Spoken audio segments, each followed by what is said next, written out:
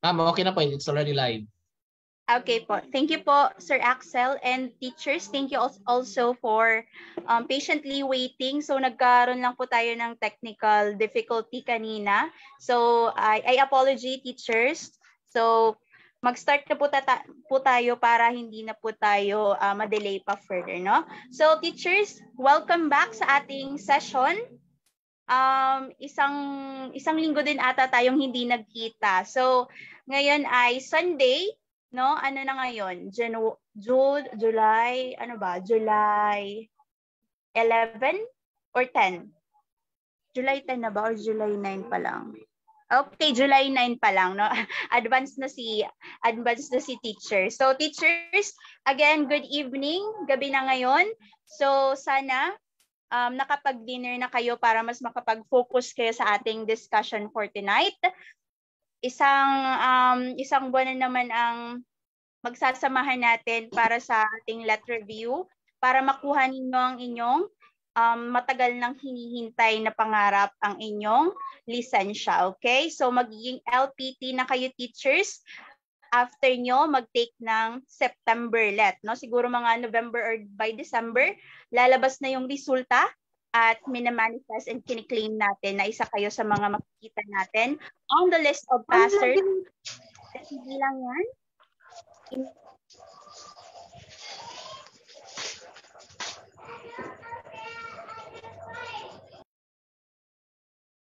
Ma'am, nawala yung audio niyo po ba, Ma'am Mary Joy?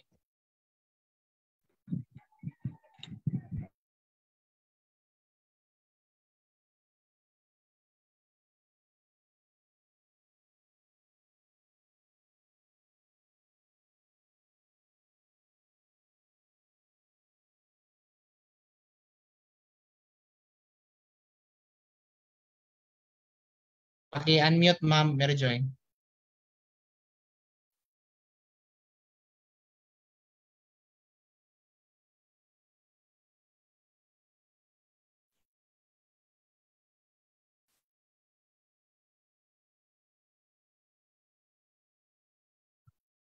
Okay, sige ma'am. Pwede ma'am. Try ma'am.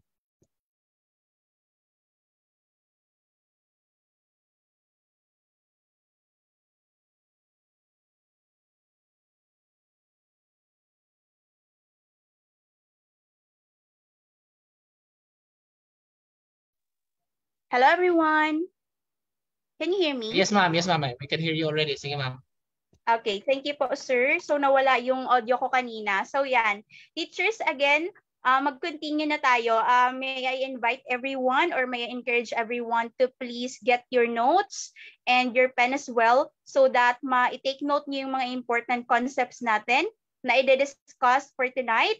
No, itong topic natin ito, yung ibang teachers natin, yung hindi pa familiar with Foundation of Special and Inclusive Education, although I anticipate naman na kahit yung old curriculum, no, nakapag-take din itong subject na ito. For sure naman, sigurado. So teachers, please take note of the important terms and hindi lang yan, kundi pati na din ang ating mga tips and strategies na gagamitin for tonight. Okay? So, without further ado, I think we can start. Medyo na-delay na tayo, kaya it's 6:33 na, kaya mag-move forward na tayo, teachers. Okay? To begin with, let's start with our item number 1. Okay, so please, paki-chat na lang po ng inyong mga sagot sa ating chat box.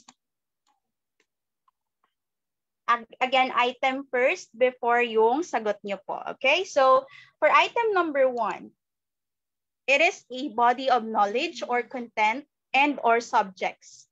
So what do we call this? Is this lesson plan? Letter B, curriculum. Letter C, goal. Letter D, philosophy. Sige nga po. So bonus question ito, no? Item number 1. Madali lang to.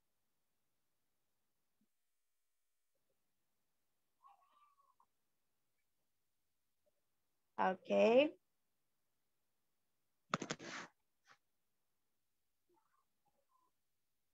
Ayan. So may mga nakikita na akong sagot dito, teachers.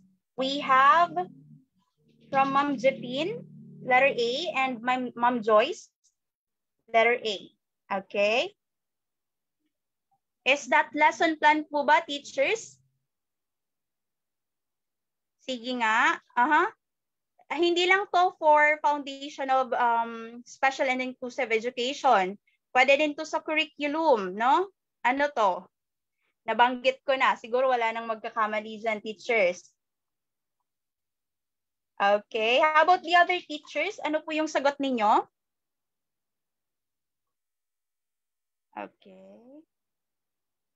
And sa mga teachers din nating nasa live stream, okay, sa ating Facebook live stream, please participate lang tayo mga teachers, and of course, i-monitor nyo kung nakakakuha ba kayo ng tamang sagot.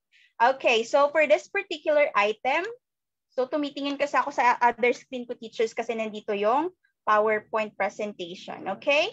So sige.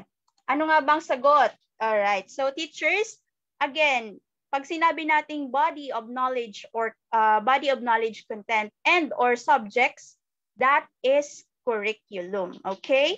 That is curriculum. So yung lesson plan, that's under curriculum. Pero hindi tayo magpo-focus muna dito sa ano ba yung mga types of curriculum natin, kasi mas magde-dive tayo dyan on the session natin na regarding naman sa curriculum or sa subject na building and enhancing ata yun, curriculum. Okay? So, teachers, again, yung sagot po dito ay letter B. That is curriculum. Okay? Sige, I'll give you additional information.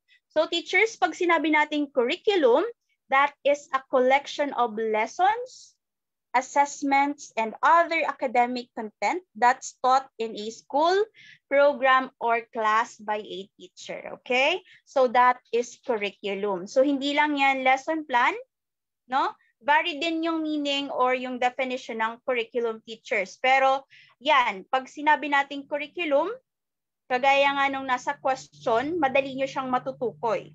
Kasi, again, anong sinasabi? Knowledge, content, and or subjects. Pag yan yung nakita nyo, teachers, yung naka-highlight na red, that is curriculum. Okay? And magda-dive tayo sa curriculum, magda-dive deeper tayo dyan pagdating natin sa ating session ng curriculum development. Okay? Sige. Bonus question pa lang to, teachers. So, thank you sa mga sumagot. Congratulations sa mga nakakuha ng correct answer. Okay, so mag-focus pa tayo, teachers, para mas makakuha pa tayo ng mas maraming correct answers. Okay? Sige, move forward. Item number 2. It means that all students, regardless of their color, group they belong, strengths or weaknesses in any area, become part of the school community. Letter A, special education. Letter B, inclusive education. Letter C, education system. Letter D, both A and C. Sige nga. Okay, try kong makapag-check ng ating Facebook live stream para makita din natin yung ating mga teachers. Okay, here.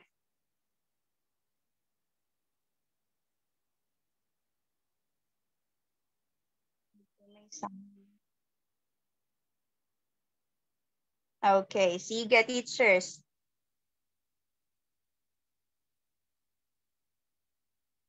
Ano ba yung sagot natin dito? Okay, how about the other teachers? Sabi ni Ma'am Janine, letter B. Kay Ma'am Jeffine, letter B din. Kay Ma'am Marites, letter B. Same with Sir Arnel. How about the other teachers? So sa ating teachers sa live stream, nakikita ko naman na very participative din sila. So ang sagot po sa ating item number 2 ay walang iba, kundi ay letter B. Okay? So sa mga previous sessions naman natin, inuulit-ulit din natin to, kaya dapat talagang master nyo na po ito, teachers. So bawal na magkamali talaga. Okay. Go back. Alright, sige. That is inclusive education. Pag sinabi natin, teachers, na regardless of color, group they belong, strengths or weaknesses, kahit nga yung race, let's say mga Muslim students. So yan, pag pinag-isa natin yan, or kumbaga, kapag sinummarize natin yan, so So, ang kalalabasan ay tinutukoy niyan ang inclusive education. Okay po? Sige. Further discuss natin ang inclusive education para hindi kayo malito between special education and inclusive education. Pag sinabi natin teachers na special education, that is learning side by side with peers, those with disabilities and giftedness. Okay? So nakikita nyo naka-red yung learning side by side with peers. So, ibig sabihin, hindi lang mag-isa, kundi may mga kasama, okay? And, yung pinaka-hina-highlight dyan is yung kasama ay mga batang, okay? Yung special education, yung mga involved dyan, yung mga may disabilities and giftedness, okay? How about naman yung inclusive education na nabanggit ko na din kanina? That is supervised by a teacher who teaches regular pupils. Okay? So, yan naman, yung learner with disabilities or exceptionalities, gino-join siya or pinag-iisa siya with regular students. So, regardless of their color, group, strength, or weaknesses, or kahit yung race. Okay? Kaya nga, meron tayo na ngayong inclusive education, pinapatatag na yan ng ating DepEd kasi para hindi naman ma-left behind yung mga batang merong special needs. Okay? So yan yung inclusive education. At hindi lang yung mga batang may special needs but also yung ding mga indigenous na bata, yung mga batang kabilang sa indigenous groups and yung kagaya nga ng sabi ko, yung mga Muslims din na bata. Okay? Or regardless, kahit ano, basta they belong. Okay? Hindi sila sinesegregate. Alright, so let's check kung ano yung mga responses. So letter B naman, mostly ng ating teachers. No? So nakuha po ninyo ang correct answer. Congratulations po. So, teachers, I hope na malinaw na ang special education and inclusive education. And by now, dapat alam nyo na kung paano sila i-distinguish. Okay po? Sige. Let's move forward.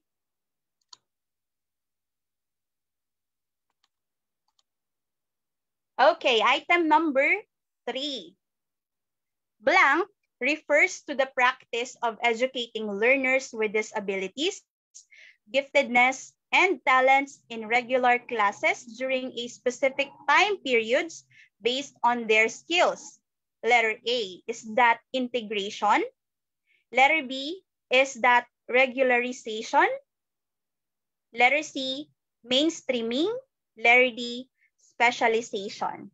Sige nga po.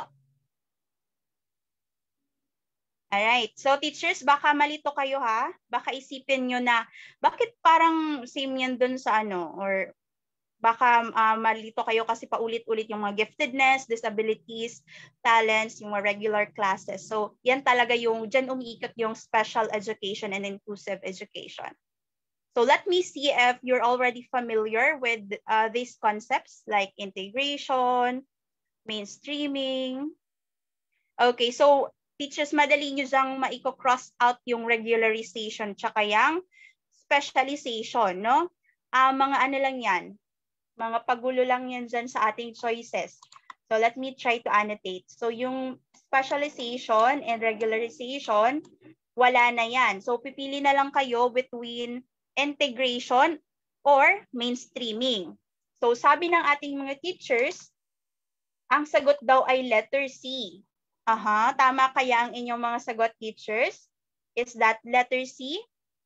Okay. Let's see, okay?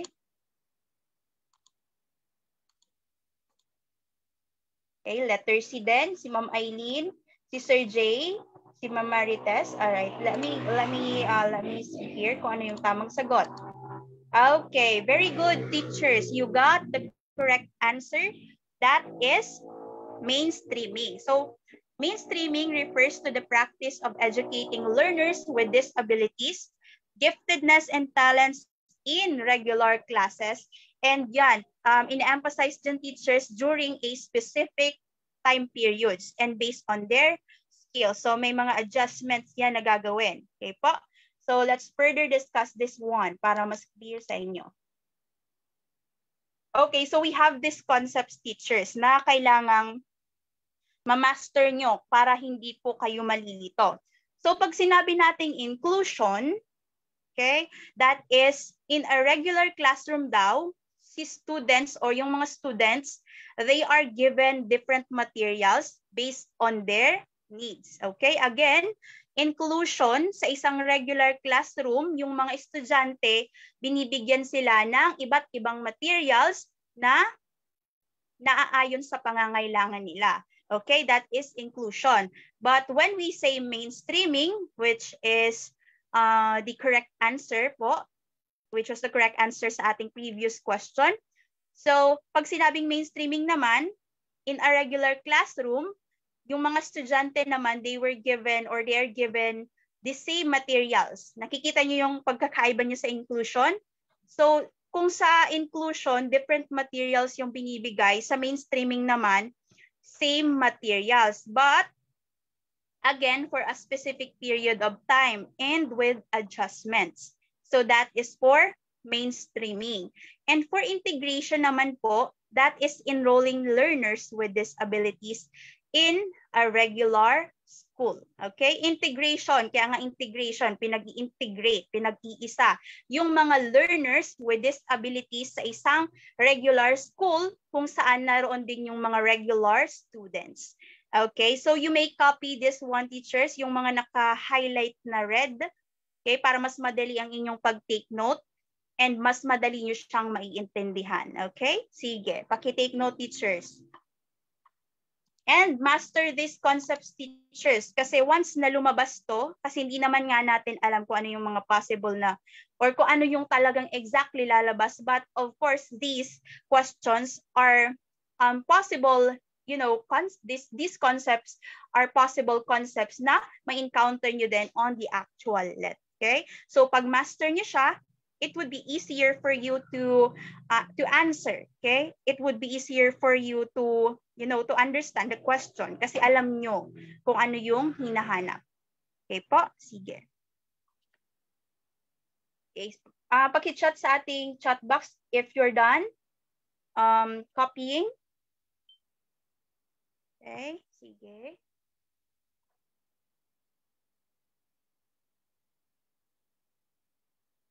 Alright, so I think naman tapos na ang mga teachers natin sa pag-copy. Done na po. Si Ma'am Jetin, okay na.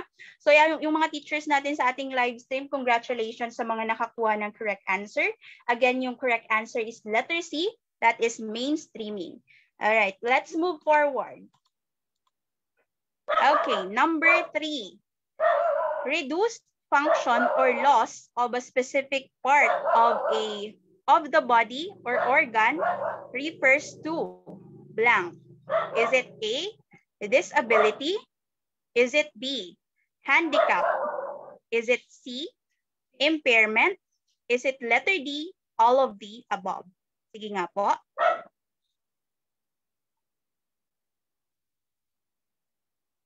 Alright, ano yan? Function or loss of a specific part of the body or organ.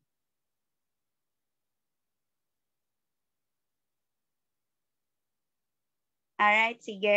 Ano yung mga sagot? Sabi ni Ma'am Eileen, letter C. Si Sir Arnel din, letter C. Si Ma'am Janine, letter C din. That is impairment. Sige, tingnan natin later, no? If your answers are correct. Okay, ang daming, nalito pa si Ma'am Marites. Okay lang yan, ma'am. Okay, sige. Grabe, excited ata to si Ma'am Marites mag number 4. Sige, let's see, teachers. Ano ba yung sagot sa item na to?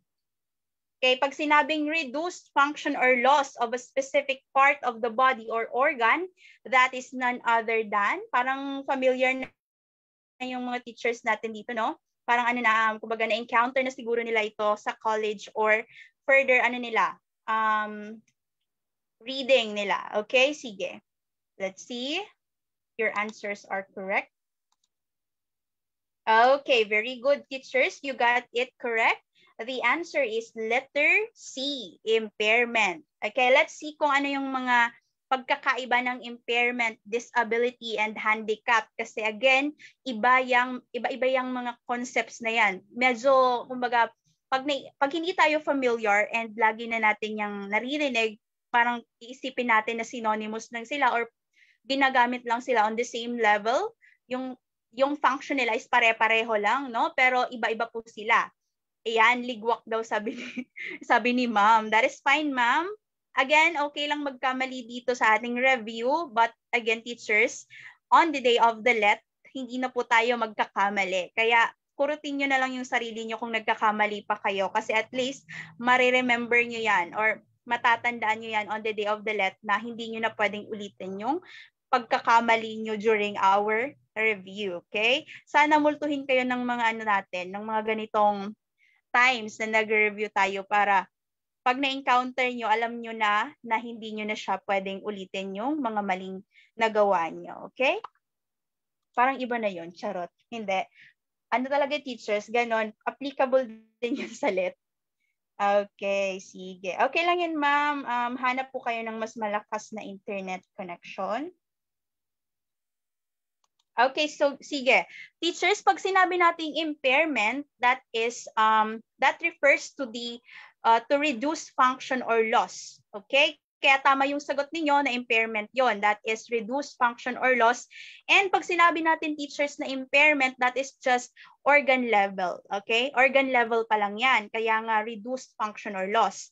Pag sinabi naman po nating disability, that is the difficulty to do certain activity. Okay? Kaya nga sabi, nahihirapan ka na to do something. That is to do something na, alam mo yun, normally nagagawa ng mga normal or mga regulars. Okay? Regular individuals. So, dyan pa lang pag sinabi nating disability, that is on the person level. Okay? Difficulty to do certain activity, that is already person level. So, nakikita nyo naman po yung pagkakaiba, impairment, organ level pa lang siya. Kaya nga reduced function or loss. Okay? So, pag sinabi ng disability, dahil nahihirapan ka ng gawin yung isang bagay, okay, that is already on the person level. At kapag nagiging social disadvantage na siya, okay, that is on the societal level, yan naman yung sinasabi nating handicap. Okay? So, please take note of these teachers para makita nyo ang pagkakaiba-iba nila. Okay po? Pag societal or social disadvantage, hindi na lang ikaw, but also yung iba din, okay? Na ano na din, parang kumbaga affected na din or yan, nagiging social disadvantage na siya, that is on the societal level, then that is already handicap. Okay po? Okay, paki-chat sa ating chat box if you got it na po. If you're done taking notes of these classification of this order.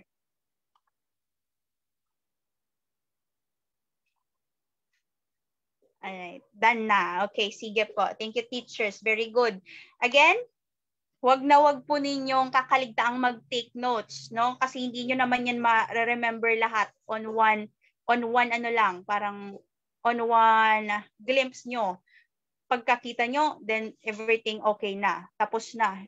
Then baka bukas makalimutan nyo. So, pwede nyo siyang mabalikan kasi na-take note nyo siya. And mas effective po talaga kapag sinusulat nyo. Hindi lang naririnig. Okay? Sige. Let's move forward. Alright. Number 4. This refers to the practice of enrolling learners with disabilities, giftedness, and talents in a regular school, where students could participate in a mainstream classroom with non-disabled peers. Letter A, integration. Letter B, regularization. Letter C, mainstreaming. Letter D, inclusion. Sige nga, kung nakinig kayo kanina or naintindihan nyo na yung mga unang concepts na hinihingi din for this item. Tingnan natin, teachers.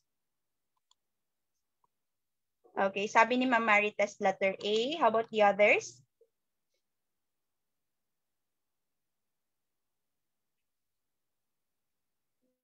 Okay, how about the others?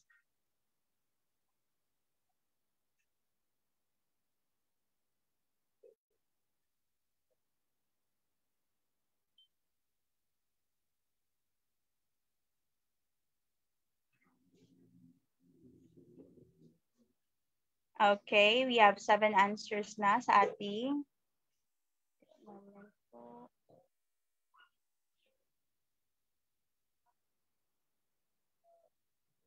Ayan. Nakita ko na yung mga sagot. Letter C, may letter A. Mostly letter A.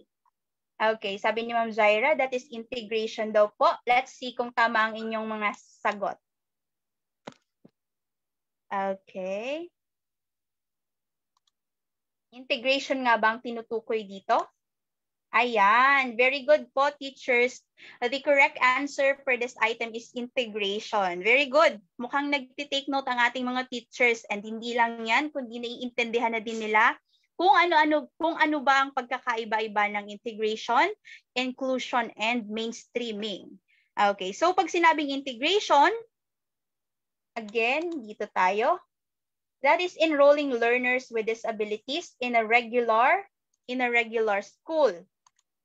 And dito sa ano natin, sa question natin, okay? Sabi diyan, enrolling learners with disabilities, giftedness and talents in a regular school where students could participate in a mainstream classroom with non-disabled peers.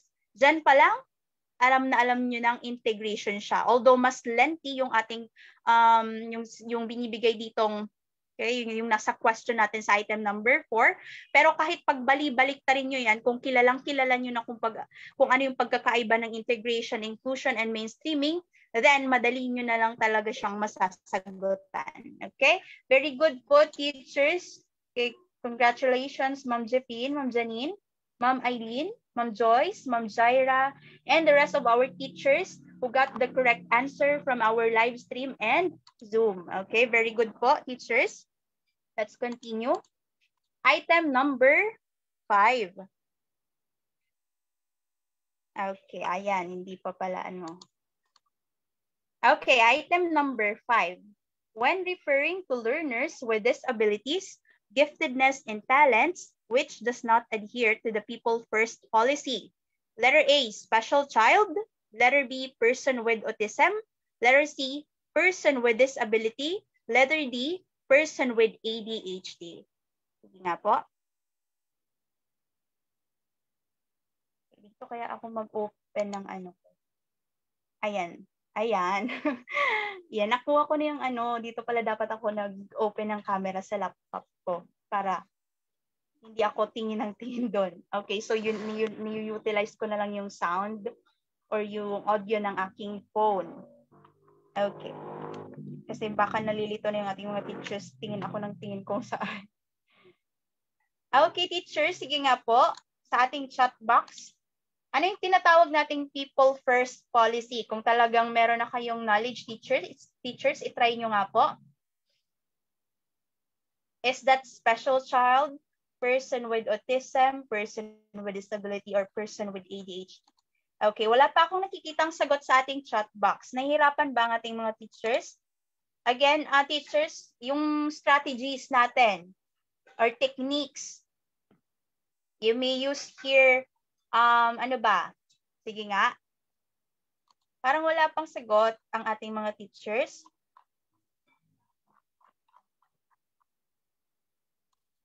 Ayan, si Ma'am Jeffine, meron na siyang sagot. That is letter A daw. Si Ma'am Jaira, letter C. Okay, ano kaya yung tinatawag nating people first? And teachers, baka na naman may hindi nakakita ng does not. Okay, does not adhere. Alin nga ba dyan yung hindi nag-a-adhere sa people first policy? So later i-discuss natin yung people first policy. Kasi napakahalaga na yan, teachers. Baka hindi pa yan na-apply ng iba, pero that is very important para din in order for us to respect, okay, maging polite and respectful sa ating mga yung mga individual with disabilities and so on and so forth. Okay? Okay, letter C daw. Okay, so hindi pa ata familiar ang ating mga teachers sa ating people first policy. Pag sinabing people first policy, from the word people first, ano yung mauuna, teachers? People first. Okay, pag people first, syempre yung tao yung mauuna before yung disability. Kasi pag disability, let's see, yung special child, di ba parang pag sinabi mo yung special child sa isang bata na merong disability, okay? So medyo siya, di ba? Parang negative. May negative siya, sound na baka masaktan yung feelings ng batang merong kapansanan. So pag sinabi mong special child, di ba? Hindi siya nag-agree sa people first policy. So yung iba sa inyo hindi pa ata familiar with people first policy, but teachers, madaling-madali lang naman pong ma-identify yan. And dito, sabi dyan, di ba, does not. Try to look at the options. Di ba, we have 4 options dyan. And yung person with autism, person with disability, person with ADHD, they all start with person. And that is people. Okay, people, yan yung person. Di ba, people first policy. Yung tatlong yan, they are all people first or they adhere to people first policy. Pero yung hinihingi is yung does not. So, yung technique na gagamitin nyo dito, teachers, ay yung odd one out. Yung pinaka naiiba dyan, that is special child. So, madali. Maliban sa kilala nyo yung konsepto talaga ng people first policy, then, daw yung lagi yung sagot ni ma'am. So, maliban sa kilala nyo yung konsepto, pero alam nyo din yung pwedeng technique na gamitin. So, that is letter A, special child. Okay po? Sige. So, tingnan natin. Ayan, letter A po yung tamang sagot. So, sa mga teachers na nakakuha ng correct answer, very good po. Okay, you got it correct. Letter A po. Does not. Yes. Again, teachers, baka may mga nalilito na naman, hindi na naman kasi nakita yung does not. Nakita nyo ang daming people first. So, pumili kayo dun sa tatlo without knowing or without checking na merong does not sa question. Naka-red na po yung does not doon. Okay? So, be cautious po ating teachers para on the day of the let, hindi na kayo malilito. Pag sinabing people first language, that is places the focus on the person and not the disability. Okay po? Ayan, nakita daw ni Ma'am Zepin. That is okay. So ngayon, kapag hindi nyo nakita, at least on the next questions na ma-encounter nyo and on the day of the let, hindi nyo na siya uulitin or i-double check nyo na siya lagi. Okay po? Sige. Again, people first language places the focus on the person. Okay, the person, not the disability. Para hindi naman siya offensive dun sa, kumbaga may mga kapansanan po. Okay? So, people first language yung gagamitin natin. Kahit sa totoong buhay, dapat po ganun tayo. Uunahin natin yung people with, yung people before the disability. Let's say, for example, children with special needs. Diba, parang ano naman siya? Anong tawag niyan? Parang politically correct naman siya kung papakinggan mo siya. And less offensive siya. Hindi lang less offensive, hindi talaga siya ganun ka negative pakinggan. So, hindi naman ma-offend yung maaaring makarinig. Especially yung mga children with special needs talaga. Okay po? Sige. So, I think malinaw na to, teachers, kasi marami yung nagkamali dito. Paki-chat nga sa ating chat box kung clear na ang ating people first language. Baka yung iba first time itong na-encounter. Okay. Sige. So I hope na clear na po siya, okay? Let's proceed.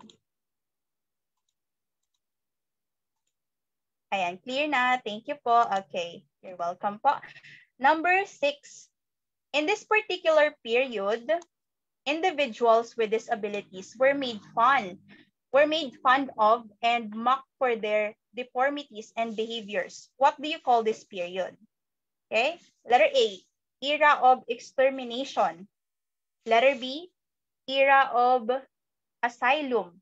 Letter C, era of obedience. Letter D, era of ridicule. Okay? So I think yung iba hindi din familiar with this era. Anong mga era kaya itong mga pinagsasabi dito ni ma'am sa question na to. But try to guess kung hindi nyo man hindi man kayo familiar with this question or with these concepts. At least teachers try to make a tawag niya parang wise guess. Okay. Kaya nga importante teachers that you attend reviews like this kasi mas marami kayong na-encounter na mga bagong concepts necessary for your preparation sa inyong upcoming September LET. Okay. Letter B, yung sagot ni Ma'am Eileen and ni Sir J. Again, yung ating mga teachers from our live stream na very active din. Continue to answer lang teachers and congratulations kung nakakakuha kayo ng correct answer. Ayan, si Ma'am Eileen din. Yes, letter B. How about the other teachers? Medyo nahihirapan na naman ata ang ating mga teachers sa questions na ito. Kung nahihirapan kayo teachers sa isang question and then nakukuha niyo yung correct answer, edge niyo siya. Yan yung magpapatap sa inyo teachers, no? Kasi the more kasi na alam nyo yung mga bagay na hindi alam ng iba, then kumbaga meron kayong edge sa kanila. And yun yung kumbaga edge nyo din na maging top notcher. Okay po? Ayan, letter D daw. Sige, let's see teachers, no? Ano kaya yung tamang sagot? Ayan. Letter D po teachers yung correct answer for this. So ano yan? Iba teachers may mga hinighlight ako na hinighlight ako dyan na context clue nyo to get the correct answer for this question. So siguro, hindi naman kayo familiar with extermination. Okay? Yung term na extermination, yung asylum. Yung obedience kasi ano yan cross out agad-agad yan dyan. Kasi parang distractor lang yan. So pagpipilian nyo yung A, B, and B. Pero, teachers, kung nakita nyo to, made fun of, mock for their deformities. Okay? Pag sinabing made fun of, pinagtatawanan, parang, yan, minamak, di ba? So, meron na kayong idea that, yes, because they made fun of.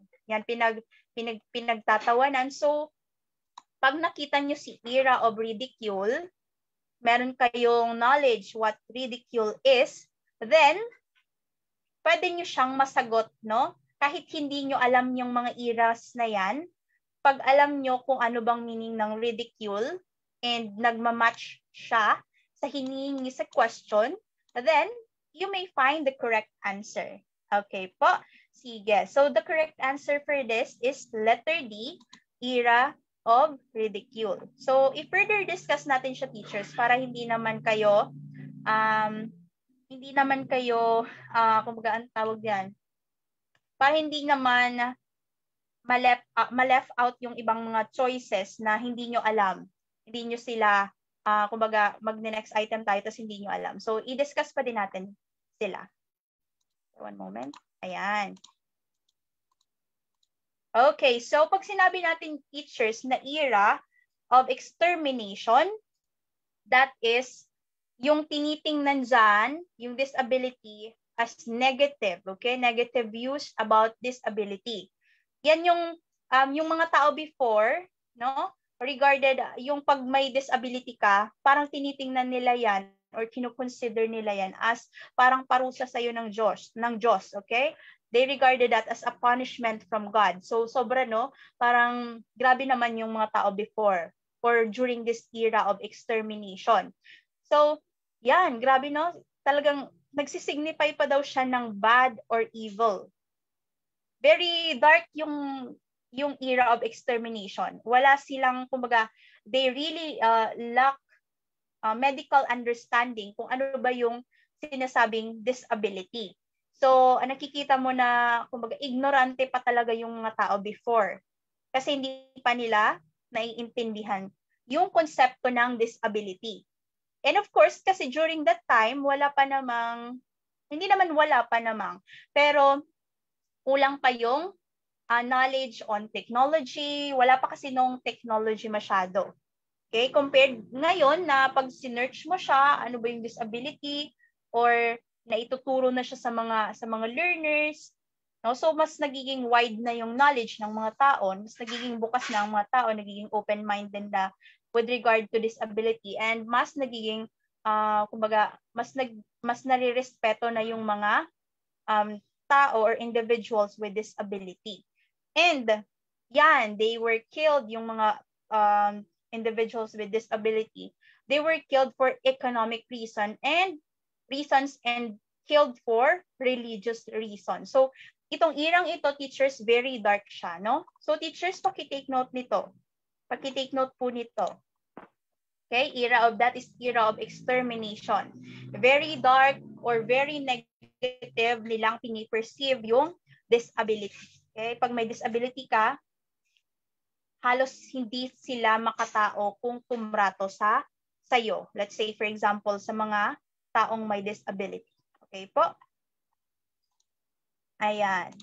First time nyo ba itong na-encounter, teachers, yung mga ganitong eras? Okay, that is the first. How about the second one? We also have the era of ridicule. Yan na po yung correct answer natin kanina sa ating item number, ano bang item na tayo? Parang number 6 ba yun? Yes, number 6. Era of ridicule.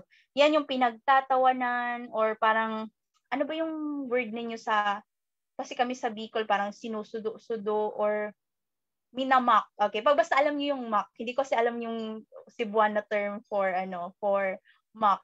Basta ano siya, basta alam niyo yung mockery, 'di ba? Yan, made fun of. Pinagtatawanan nila, parang hindi nila nire-respect yung someone with disability. And then yan, ginagamit siya parang inuuto yung mga tao or yung mga individuals with disability. And then, yung iba, pinapatay pa din. They were still put to death. And yung ano naman, medyo hinahayaan na din naman silang mabuhay. Pero, usually as beggars. Okay? As beggars. Ayan. May Bicolana din pala tayo dito, si Ma'am Joyce. Ayan, medyo may mga nakakaintindi naman pala. Pero alam naman ninyo, teachers, yung mockery, di ba? Mockery and yung pinagtatawanan nga, made fun of. That's easy naman yung mga terms natin dito. Ayan. Hello, ma'am. Kapo Bicolana. Sige. So, yan. Teachers, they were permitted to live but as beggars. So, medyo dark pa din or negative pa din yung era of ridicule, but darker yung extermination, era of extermination. Mas malala yun, no? Dito medyo naging light na pero still negative pa din yung treatment sa ating mga persons with or individuals with disability. How about naman yung era of asylum? Ito naman, during naman po to nung Renaissance period. During this time, teachers, meron ng pakialam yung Catholic Church. Hindi na siya kasing dark or yung treatment, hindi na kasing dark nung era of extermination and era of ridicule. So medyo meron na silang pakialam, especially yung Catholic Church, sa mga persons or individuals with disability or special needs. Okay? So, yan. And then, pero, teachers, they were still seen as unteachable. Although may care na sa kanila, but they were still seen as unteachable. Negative pa din siya. No? Siguro hindi pa kasi ganun, ka-open yung mga tao, pero medyo paunti-unti na, no? During this period. Ayan, teachers, paki-take note po ng ating mga eras para hindi kayo malilito, teachers. Okay? Okay, so yan. Nandiyan na tayo sa ating beginning. Okay? Ang pagsisimula. Okay, beginning. Alam niyo yung pag narinig niyo yung beginning, parang pagbukas na, parang medyo ano na to, pero parang medyo may positive ano na siya, no? Pag pinakinggan nyo yung beginning, alam yung medyo positive na siya compared to the 3 na na-encounter natin na eras. Okay, ito na yung, dito na lumabas yung mga pioneers ng special education. So first, meron tayong tao who educated the deaf from noble class. Okay? So siya po ay si Pedro Ponce de Leon. Siya yung nag-educate sa mga deaf coming from the noble class. So medyo nagiging ano na, no? Ito na yung pag-boom or pag-open ng yung understanding when it comes to special education. Okay? So yung ano naman, yung pagbukas ng Institute of Deaf, that is, yung tao dyan, very important person dyan ay si Abe Charles Michedi Lepti. Hindi ko alam kung tama yung pronunciation ko, but yeah, yan yung name niya. Paki-take note na lang po, teachers, baka lumabas yan, no? Hindi naman natin alam kung lalabas yung mga names na yan, but of course, it is important that you master them. Alam nyo sila para kung in case man lumabas yan, okay, dahil very important din yung SPED sa ating professional education. Lahat ng mga tinuturo natin, mahalaga sila. Yan yung itatatak nyo sa isip nyo para kumbaga lahat nyo sila i-consider with equal importance. Okay po? Ayan. Si Abe Charles Michedi Lepti, siya naman yung sa Institute of Deaf. And of course, teachers, siguro kilalang-kilala nyo among these 3, yung pinaka-familiar siguro sa inyo ay si Louis, si Louis Braille. Okay? Sa Braille system. Yan naman yung tactile system of reading and writing for the blind. Okay? Yan, si Louis Braille. Si Louis Braille yung pinaka-familiar sa atin, no? So teachers, kindly take note of these people para guided kayo all the time. Okay? Sige. So sila yung mga naging pioneers ng special education. Without their initiative, so siguro hindi magiging ganito kalawak yung understanding natin with special education. Hindi tayo abot sa punto na yes, nagiging inclusive na nga yung education natin. So thank you sa mga taong to na nag-open or naging foundation ng special education. Okay? Mga founders ng special education. Alright, so tapos na ba, teachers? Na-take note nyo na ba yung lahat ng eras and yung mga special or mga mahahalagang tao? Kindly take or chat po sa ating chat box kung okay na po sila. So, okay, so siguro yung iba, medyo bago para sa inyo, pero at least ngayon pa lang, teachers, alam nyo na kung ano yung mga importanteng konsepto na kailangan nyong pag-aralan. Alright, very good. Let's move forward. Thank you, teachers. Number 7, this law recognizes the need for inclusiveness of education and stipulates the implementation of programs aiming to address the needs of all learners. What do we call this law? Is it A, MTBLE, letter B, Kindergarten Education Act, letter C, Republic Act of 1425, letter D, Enhanced Basic Education Act of 2013. Sige nga po. Law. So it means, kailangang alam nyo din po yung mga laws for SPED and inclusive education.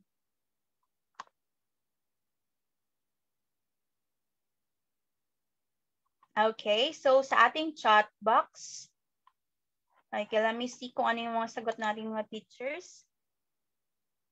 Alright, sa mga nasa live stream, congratulations kapag nakakakuha ng correct answer. And kung hindi man, again, that is okay, teachers. Hindi po tayo, kumbaga hindi sumama yung loob natin dapat kapag nagkamali tayo, no? But instead, make that as a motivation na hindi na kayo magkakamali on the next, next time na sasagutan nyo yon or on the actualette, hindi na kayo magkakamali. Okay? So, yung sagot ng ating mga teachers ay letter D. Si Ma'am Eileen, si Ma'am Jaira, si Ma'am Marilyn, Okay, letter D daw. Same with Ma'am Jeffine. Okay, sige.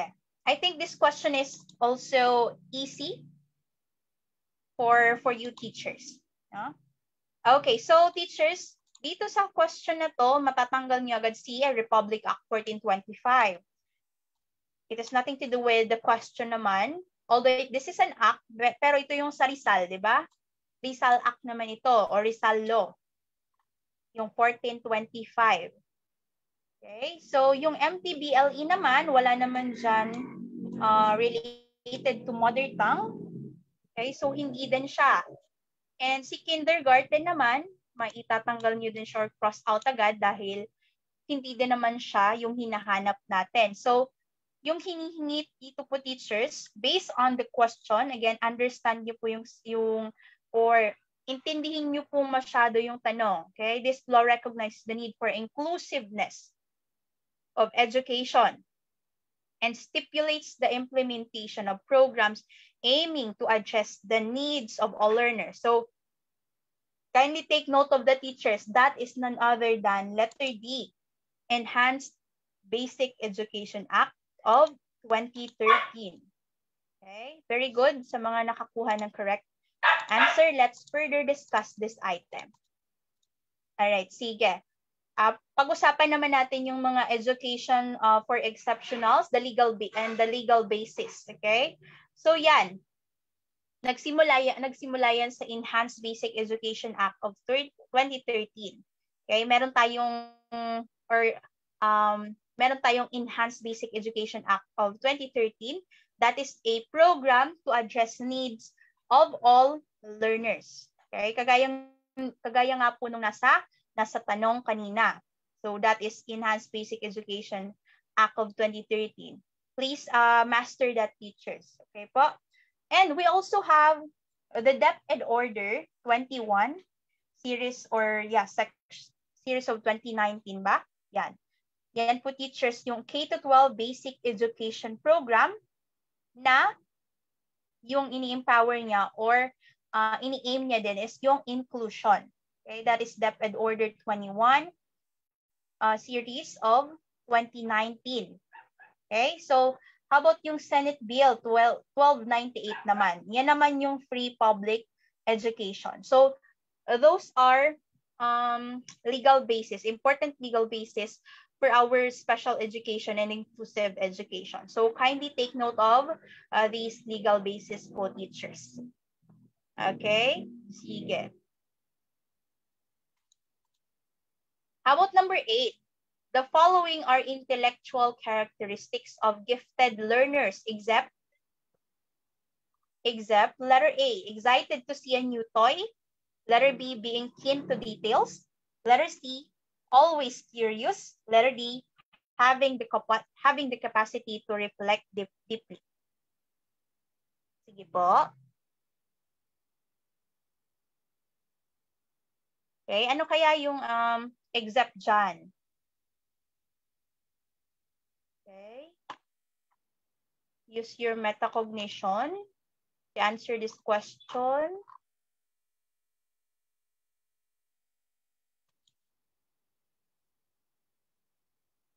Okay. All right. So teachers, yung sagot nyo ay letter A. How about the others? Okay. Yan, letter A mostly yung sagot. Let's see kung tama ang sagot nyo. Okay, very good. So the following are intellectual. So yung being keen to details, always curious, having the capacity to reflect deeply. They are all characteristics, intellectual characteristics of gifted learners, except, okay, yung hinihingi is yung excited to see a new toy. Okay, yung guide nyo dyan is yung intellectual. Okay, pag alam nyo yung intellectual, then it would be easier for you to find the answer sa particular question na ito. Okay, sige. So letter A po yung correct answer. Okay, number 9.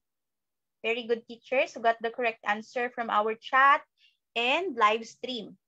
Number 9, the most common impairments that may cause sensory disabilities are letter A, speech and language impairments, letter B, vision and hearing impairments, letter C, emotional and behavioral impairments, letter D, cognitive and learning impairments. Kaya, ano kaya yung sagot dito nating mga teachers? Sensory.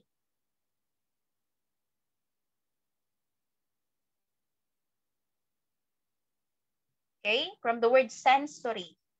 Sense. Okay, sensory. Okay, teachers, mahalagang mahanap niyo yung mga clue terms or yung mga context clues so that it would be easier for you to answer the question.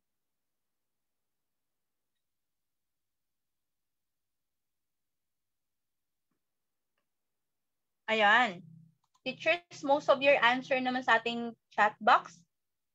Okay, and sa ating ding atang live stream. So, letter B po yung nakikita ko.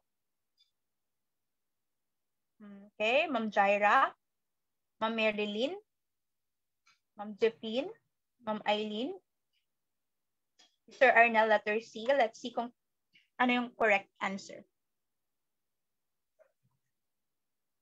Ayan, let's reveal the answer. Okay, from the word sensory, teachers, of course, that is vision and hearing impairments. Okay? So, yan yung mga context clues natin, teachers. You have to use them para kung hindi kayo familiar with the question, okay, alam nyo pa din. Kasi, baga, meron kayong mga context clues. Alam nyo naman yung meaning ng sense, di ba? Senses, sensory. So, yung pag nakita nyo yung vision and hearing, then, mapipili nyo siya as the correct answer. Okay? Let's further discuss this one. Speech, ayan. Una tayo sa ating speech and language impairments. Para alam nyo din yung iba. Hindi lang yung vision and hearing. So, yung iba din, alam nyo din dapat sila. So, pag sinabi nating speech and language impairments, ito yung condition in which a person has problems creating or forming the speech sounds needed to communicate with others. Kaya nga speech and language, nahihirapan sa pag-create ng speech sound para makapag-communicate sa ibang tao. Okay? So, very, tawag nito? Very, you may parang literal siya, di ba? Speech and language impairments. Madaling maintindihan. Yun naman pong emotional and behavioral impairments, specific mental health disorders that cause naman extreme difficulties with both emotions and behavior. So yung mga examples po nito ng emotional and behavioral impairments, yun yung autism and mental retardation. Ano naman, teachers, yung sinasabi nating autism and mental retardation? Pag sinabi pong autism, that is impaired social interaction and communication. So meron diyang mga repetitive actions, yung bata or yung individual. And ASD, alam niya, autism spectrum disorder or the wide spectrum. So yan yung autism. Okay po? Yan yung repetitive actions ng isang individual. That is one of the parang makikita nyo sa isang child with autism. Okay? Child with autism. So, impaired din yung social interaction and communication niya. Pag sinabi naman po nating mental retardation, merong intellectual difficulty yung isang individual and yung kumbaga intelligence niya, sub-average yung intelligence and deficits din in behavior. So, yung intelligence nasa 70 and below. Pag 70 and below, ibig sabihin, yung individual ay merong mental retardation. Okay po? So, kindly take note of these, teachers. Isa din to sa mga, kumbaga, sa ngalan ng special education, ito yung mga, kumbaga, mahalagang konsepto din na lagi yung may encounter. Okay po? Okay, so let's go with cognitive and learning impairments naman. We have First, the attention deficit hyperactivity disorder or ADHD. Ito naman yung difficulty in focus and merong recurrent hyperactive and impulsive behavior. Yung isang tao or isang bata. Okay? Yung ADHD, laging hyper. Yung behavior niya, okay, may hyperactivity and impulsivity. Recurrent siya. Okay po, that is ADHD. And then naman, teachers, we also have the learning disabilities. Ito, lagi nyo din tong na-encounter and I hope na most of you know this concepts. We have the dyslexia. So pag dyslexia po, yung isang individual ay nahihirapan in terms of reading. Okay? Dyslexia, that is for difficulty in reading. Pag dysgraphia naman, pag nahihirapan ka naman sa pagsusulat, that is dysgraphia or dysgraphia. Okay? Difficulty in writing. Pag arithmetic naman or numbers, nahihirapan ka sa arithmetic or okay, numerical, yung mga operations. Pero huwag niyo namang i-diagnose yung sarili niyo kapag mahina kayo sa math. Baka sabihin niyo, may dyscalculia siguro ako kasi mahina ako sa mathematics or when it comes to numbers. So, huwag niyong i-diagnose yung sarili niyo, teachers, okay? Yan, dyscalculia, that is difficulty in terms of arithmetic. Pag dyspraxia naman po, okay, dyspraxia, difficulty naman when it comes to psychomotor. Okay po, paki-take note of these concepts. Very important. Same with the other, all of these concepts are important. So, paki-take note po, teachers. Okay. Tapos na ba ang ating teachers na mag-take note? I hope na madali lang naman maintindihan yung mga concepts na to, no? Balikan ulit ninyo, teachers, after nyo or after ng session natin, maybe tomorrow. Lagi nyo lang siyang basahin and intindihin nyo siya, teachers. Kasi when you take it by heart, madali nyo siyang maiintindihan kapag nasa actualet na. Okay po? Okay. Sige, move forward tayo. Yan. Pag speech and communication disorder naman, okay, different in terms of speaking the language. Meron tayong tinatawag, teachers, na dysarthria. Nakukuha yan because of injury, nagkakaroon ng slurred speech. Okay, slurred speech, parang mahina yung pagsasalita, okay, parang hindi maintindihan. Okay, slurred speech. And then meron tayong aphasia, nakukuha din yan because of injury. Yan, loss of speech talaga. Nawawala, hindi na nakakapagsalita. And then yung mutism naman, hindi nakakapagsalita because of merong problema sa muscles sa vocal tract. Okay? Mamaya, mas maiintindihan nyo yung mutism. I'll give you an example situation. Let's see if makukuha nyo yung correct answer doon. Pero meron dong mutism. Okay po? Sige. Paki-take note din, teachers. Paki-chat nga po, teachers, sa ating chat box or sa ating comment section if you got all these information na take note nyo na po sila and clear na ba po sila. Okay? Para alam ko din yung pacing nyo. Okay po? Some of you might be wondering kung ano yung mga terms na ito or baka kasi nakalimutan na, pero magandang ni-review natin po siya. Okay? Very good, teachers. Continue na tayo. Ayan. Meron din tayong sensory impairments. Ayan na yung sinasabi natin, teachers, kanina. Meron tayong visual impairments, kagaya ng yung nearsightedness. So, meron siguro sa atin ditong mga nearsighted. Mas malinaw kapag mas malapit, no? Or tinatawag din natin siyang myopia. Okay? That is another visual impairment, nearsightedness. Farsightedness naman or hyperopia, kapag mas malinaw mo siyang nakikita kung malayo. Okay? That is farsightedness. Pag presbyopia naman, that is the trouble reading small points. Okay? Presbyopia, trouble reading, small points.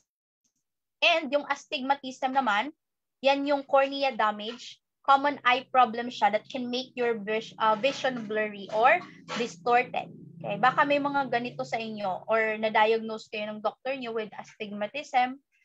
Okay? Baka may mga nakaka-relate.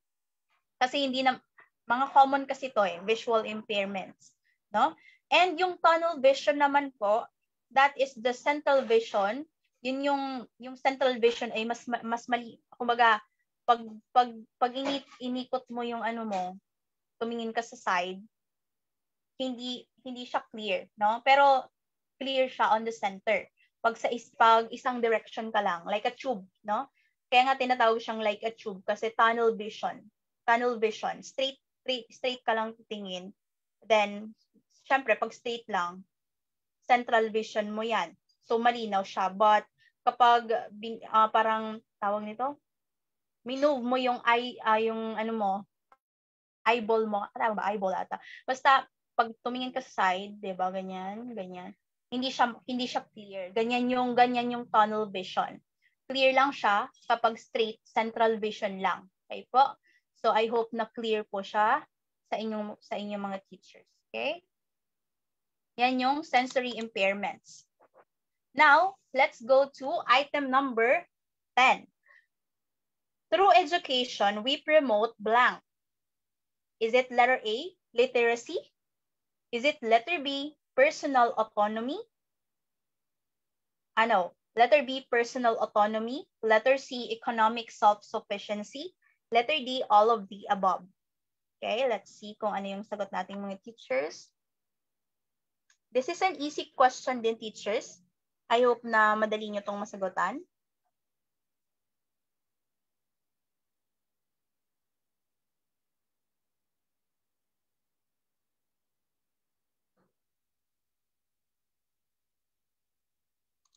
Ayan, teachers. Dahil madali lang itong masagutan. Okay? Okay. Teachers, the correct answer for this item is letter D. Ayan, may mga pumili ng letter A. We promote, literacy lang po ba yung pinopromote natin, teachers, sa education? Okay, pwede, teachers. Of course, that is the primary, no? Literacy. But, hindi lang kasi yan yung makikita nyo sa option. So, nakita nyo din si personal autonomy, or pag sinabi nating personal autonomy, meron kang independence. Yan, meron ding economic self-sufficiency. Okay? So, pag nakita nyo yan, teachers, halos tama naman lahat, di ba? A, B, and C, they are all correct. Then, may all of the above tayo. Of course, the answer would be letter B. Okay? Nalin lang ba kayo ng literacy? Of course, tama yung literacy, but hindi lang nag-iisa si literacy, but we also have letter B and D. I mean, letter B and C, which are also correct answer. Okay? So A, B, and C, that is all of the above. Kaya yung tamang sagot ay letter D. Ayan. Nalin lang ang ating mga teachers. That is fine. Okay. Sige, teachers, move forward tayo. Ayan, yung mga gustong mag-avail ng ating LCTC books, available po siya sa Shopee Store, LCTC Review Center. Makikita nyo na po dyan yung mga iba't ibang books na ino-offer ng ating review, ng ating LCTC Review Center. And meron nga din tayo dyan, teachers, let answer sheet, which you may also purchase, okay? So just don't hesitate to visit our LCTC Review Center sa Shopee. Okay, sige. Item number 11. The services designed to assist students with disabilities in moving from living at home and attending school to independent living, employment, and community involvement is called letter A, progression, letter B, promotion, letter C, termination, letter D, transition. Sige nga po. Ano kaya yung tamang sagot dito? Okay.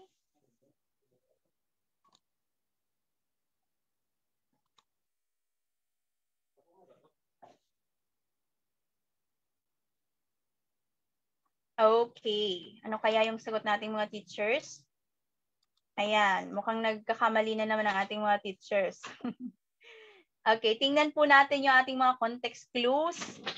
Moving from living at home and attending school to independent living.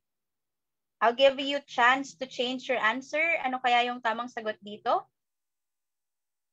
Progression ba? Okay, may nakikita na akong correct answer. Very good. Yan, sa mga nagpalit dahil na-realize nilang mali sila. Yan, ang tamang sagot ay letter D, transition. Kaya nga moving, di ba? Moving from living at home and attending school to independent living. Yan, lagi yung may context clue teacher. Kaya dapat hahanapin nyo yan kung hindi nyo alam yung tamang sagot. Okay? And intindihin yung maigi yung hinihingi para makuha nyo yung correct answer. Okay, very good. Sa mga nakakuha ng correct answer, which is letter D, transition. Item number 12. The following are non-intellectual characteristics of gifted learners, except letter A, becoming compulsive collector. Letter B, thinking analytically. Letter C, being argumentative. Letter D, tending to have tunnel vision.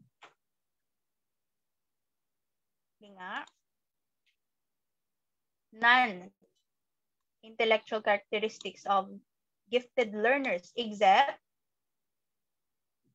ano yung except dyan?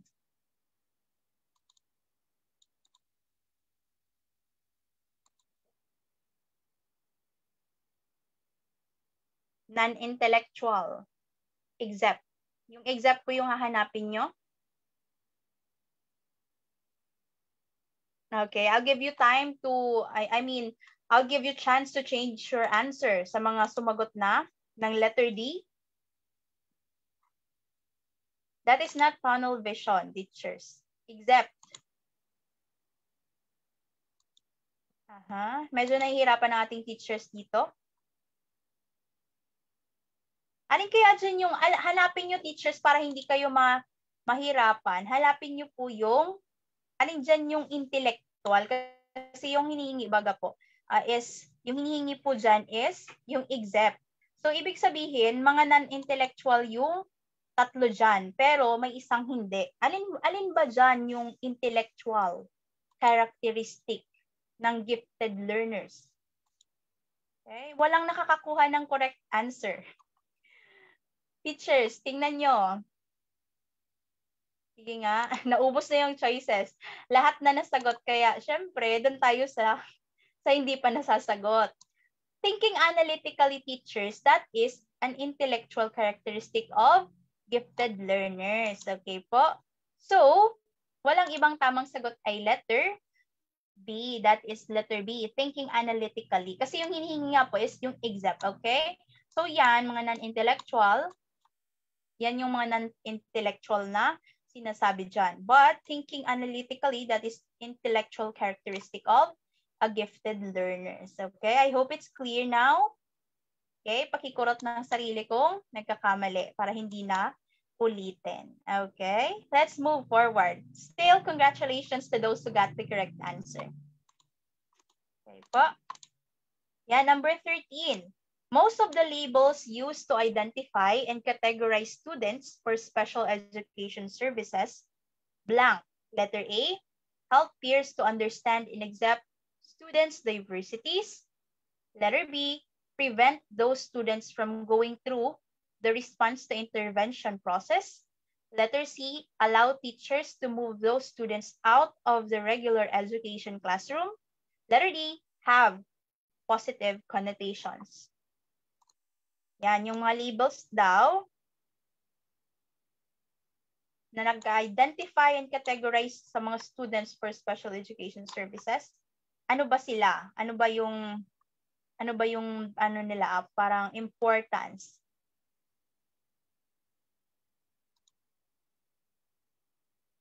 Okay. Okay. Look again, teachers, ano yung paulit-ulit kong ni-remind sa inyo? When answering Prof. Ed and general education, most especially Prof. Ed, hanapin niyo yung pinaka-ideal na sagot. Okay? Yung pinaka-ideal na sagot, kasi idealistic tayo pagdating sa professional education. Hinahanap natin yung mga ideal behaviors, attitudes ng ating teachers, ng ating learners. Ano ba yung mga ideal? Okay? And yung mabait na sagot din, teachers, no? Yung mabait na sagot. Maliban dyan, dapat alam nyo talaga yung konseptong hinihingi. Okay? And dapat learner-centered. Okay, learner-centered. Yan yung mga guides nyo for you to be able to get the correct answer sa actualet. Kabisaduhin yung PPST kasi nandun yung mga values ng teachers, ano yung ginagawa ng teachers. Okay? Ayan, teachers. Nakuha na yung correct answer. Very good. Sa mga nagpalit at na-realize na tama, mali yung unang sagot, pero ngayon, correct na. That is letter A. Of course, most of the labels used to identify and categorize students for special education services help peers to understand and accept students' diversities. Okay, yan yung pinaka-ideal. Yan yung pinaka-learner-centered na sagot. Yan yung although mga mabait naman na sagot yung mga nasa options natin, pero yung A yung pinaka-ideal. At yan talaga yung perfect na sagot kasi alam nyo, naiintindihan nyo yung hinihingi sa question. Okay, let's proceed.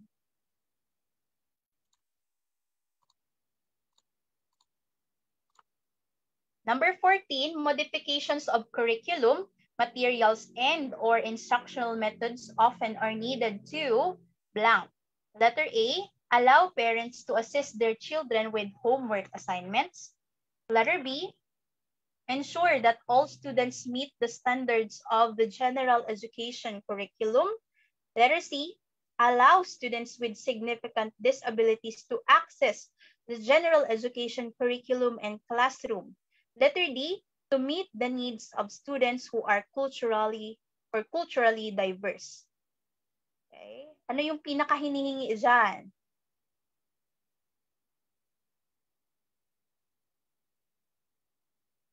Bakit kaya minamodify natin yung curriculum, yung mga materials, yung mga instructional methods? Bakit po? Bakit natin yung ginagawa?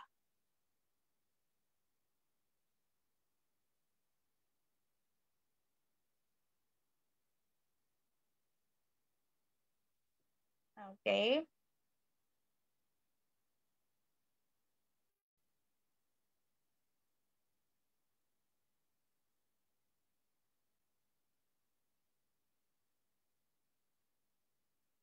Again, teachers, kapag, di ba, halos tama kasi lahat, no? But, pag sinummarize nyo ba yan, ano ba yung pwedeng sagot dyan? Kasi halos, kapag isummarize nyo na yung mga options na yan, ano kaya yung lalabas? Kasi they were all correct. Okay?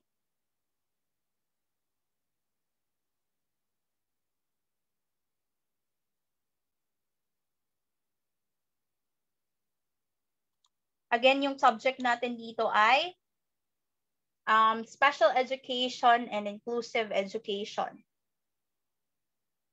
Okay, baka mabigla yung ating mga teachers sa correct answer. Yan, yung iba nakuha naman yung correct answer. That is none other than letter C. We modify, okay, the modification of curriculum, materials, and or instructional methods often are needed to allow students with significant disabilities to access the general education curriculum and classroom. Okay? So kaya nga sabi ko, teachers, aside from knowing, di ba kasi halos tama yung lahat ng mga options, you also know kung paano si questions or yung mga options isa-summarize. No? Let's say, for example, sa ganitong tanong, halos nasa letter C na siya. Parang general na. Okay? Yung mga A, B, and D kasi specifics pa lang sila. Pero kapag generalize mo siya, yung lahat ng yung A, B, and D, nakapaloob na siya sa letter D. Nasa letter C. Okay? So, yung correct answer ay letter C. Okay, to those who got the correct answer, congratulations. Sa mga hindi, okay lang yan. Next time, hindi na tayo magkakamali. Okay po? Move forward. Number 15. The intent of this federal statute is to improve the academic achievement of all students and to close the achievement gap between disadvantaged and minority students and their peers. So ano yung hinihingi dito? Ano siya? Is that idea? Letter B, FERPA, F-E-R-P-A. Letter C, ADA. Letter D, NCLB. Okay, dapat pala alam nyo din yung mga to, no? Usually sa LET, ibibigay lang nila yan, teachers, yung mga ganyang acronym. Okay, without you knowing ano ba sila. Pero dapat, kaya nga teachers, ginagawa natin itong review so that you'll get the knowledge kung ano ba itong mga bagay na ito na hindi nyo pa alam or baga nire-refresh sa isip nyo kung ano nga ba ulit itong mga concepts na to na you encountered already during your college years. Pero dahil medyo matagal-tagal na, nagkakaroon tayo ng memory gap, i-review ulit natin siya. Okay?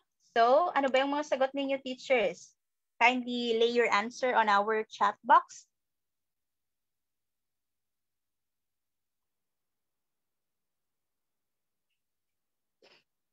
Ayan. Okay, reveal ko na yung tamang sagot, teachers, no?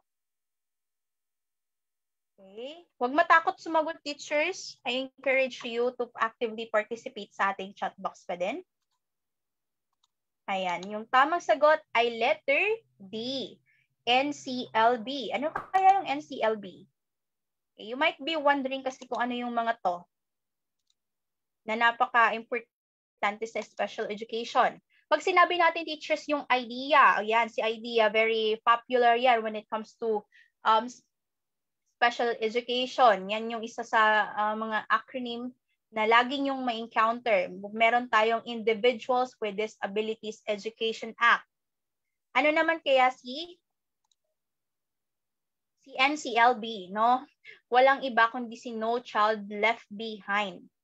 Okay, that is also an act. No child left behind. And yan yung correct answer natin. That is to improve academic achievement of all students and to close the achievement gap between disadvantaged and minority students and their peers. That is NCLB. Let's further discuss them, teachers, para meron kayong thorough understanding about these acronyms and concepts. Pag sinabi nating Family Education Rights and Privacy Act, which is FERPA or F-E-R-P-A, teachers, that is a federal law that protects the privacy, okay, the privacy of student education records. Okay, protects the privacy of students' education records. So kindly take note of this, teachers.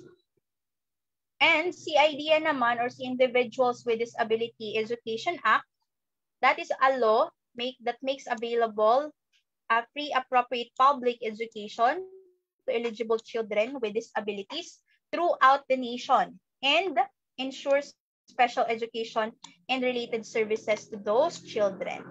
Okay, that is IDEA or Individuals with Disabilities Education Act. Okay, so paki-take note, teachers, kasi alam kong yung iba sa inyo hindi familiar or hindi pa master tong mga to. Okay. Sige. Then, of course, we also have, okay. Yan, yung ADA naman, teachers, yan naman yung tinatawag nating Americans with Disabilities Act. Okay, that is the civil rights law naman sa America that prohibits discrimination against individuals with disabilities in all areas of public life, including jobs, schools, transportation, and all public and private places that are open to general public. Okay, that is ADA, Americans with Disabilities Act. Ayan. So I hope na tinitake note niyo yung teachers, no? Okay. Pwede nyo naman atang mabalikan tong video or yung live stream natin in case may na-miss kayo. Pero as much as possible, take note kayo habang nakikinig no? Para mas active yung learning. Number 16, local school districts must operate their special education programs according to letter A, the regulations established at the state and federal levels. Letter B, the guidelines established by school principals and district superintendents. Letter C, what is appropriate for the students in their local district. Letter D, the guidelines established by the state governor. Okay, again, look for the most ideal answer aside from you knowing the correct answer, no?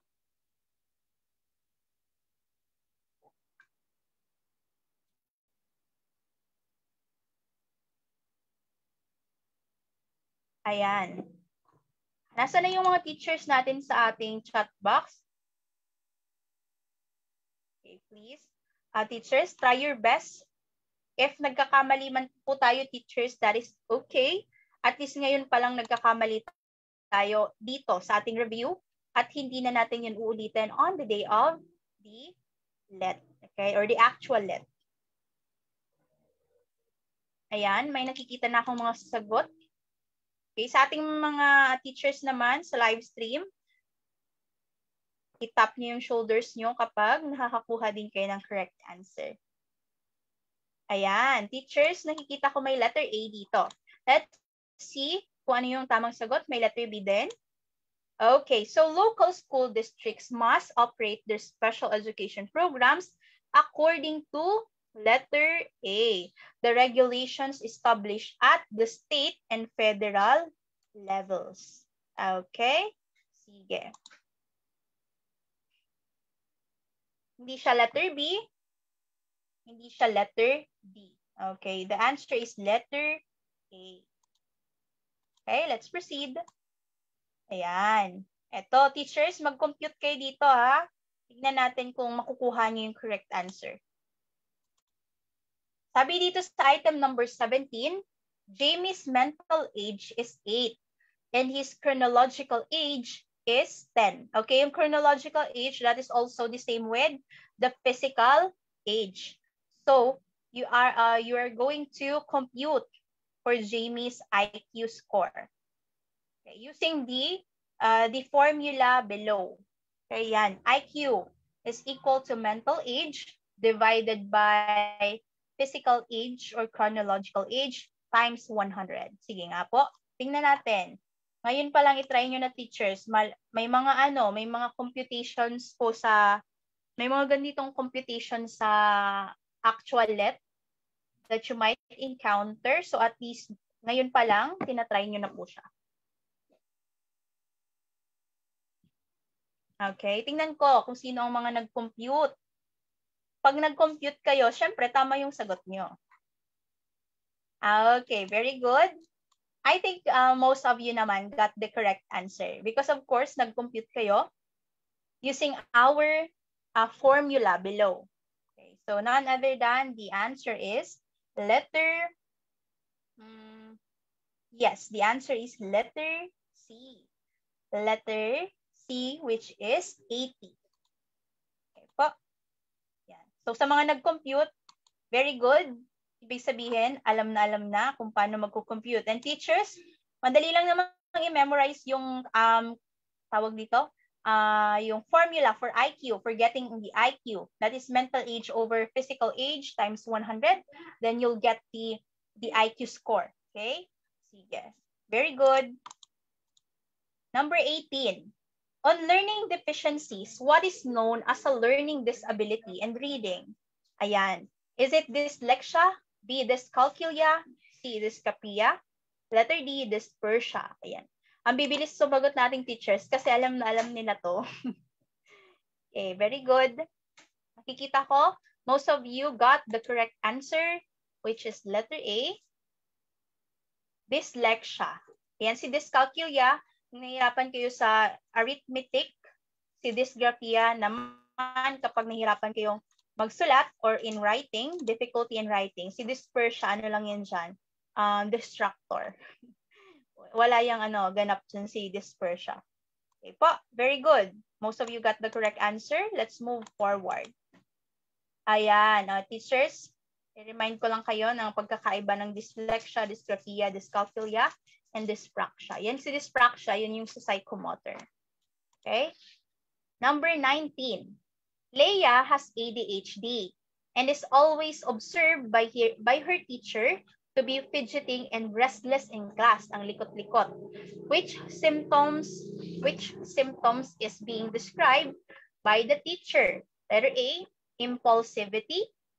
Letter B, inattention. Letter C, hyperactivity. Letter D, learning disability.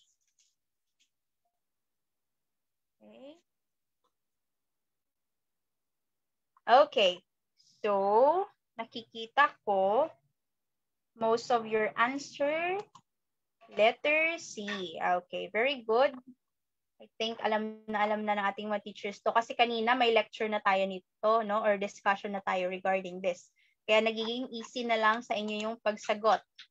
Okay, si ADHD, yung bata daw or si Leia, fidgeting and restless in class. So, pag nabasa mo pa lang yung fidgeting and restless in class, okay, magpa-pop up na agad sa isip mo na, okay, that is hyperactivity. Okay? So, letter C po yung correct answer. Very good, teachers. Yan. Di ba kapag alam niyo yung konsepto, ang dali lang sagutin? Kaya, teachers, i-review nyo yung mga tinuturo natin every time na may lecture po tayo. Ang daming mga 'di ba mga additional information para hindi lang naman tayo sumasagot ng mga ganitong questions. But of course, naiintindihan niyo kung ano bang ganap ng ibang mga yung mga choices, 'di ba? Yung mga choices, yung mga nasa choices kasi of course, importante din sila. Yan. Pag sinabing attention deficit hyperactivity disorder or ADHD, that is the difficulty and focus and yung recurrent hyperactive and impulsive behavior. Okay? Number 20. A student's individualized education plan must indicate letter A. A student's individualized education plan must indicate blank. Is it A, how progress will be measured? Is it B, when progress will be measured? Letter C, by whom progress will be measured? Letter D, all of the above. Alright, let's see ano kayang mga sagot ninyo.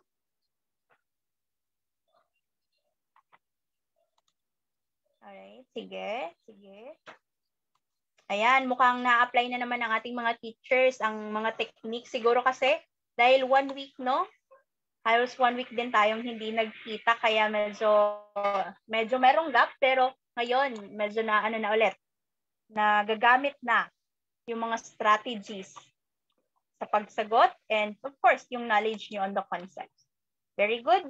I think most of you got the correct answer. Okay? So letter D. So pag sinabing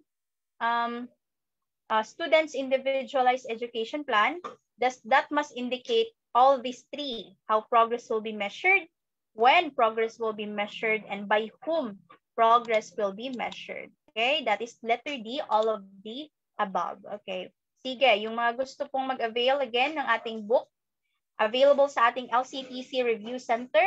Okay, sa store yan po sa Shopee. You may avail of the Gen Ed, Prof Ed, or iba't ibang major shift po yung available dito. So you may try to avail one for you para ma-aid kayo or as aid nyo din in preparation for the upcoming September LET. Okay, sige po. May mga drills po dyan that you may use to practice po sa pagsagot ng mga questions. Okay? Let's move forward. Number 21. Vision and hearing screenings are conducted to determine if a student blank. Letter A, can access learning materials. Letter B, has color blindness. Letter C, has perfect speech.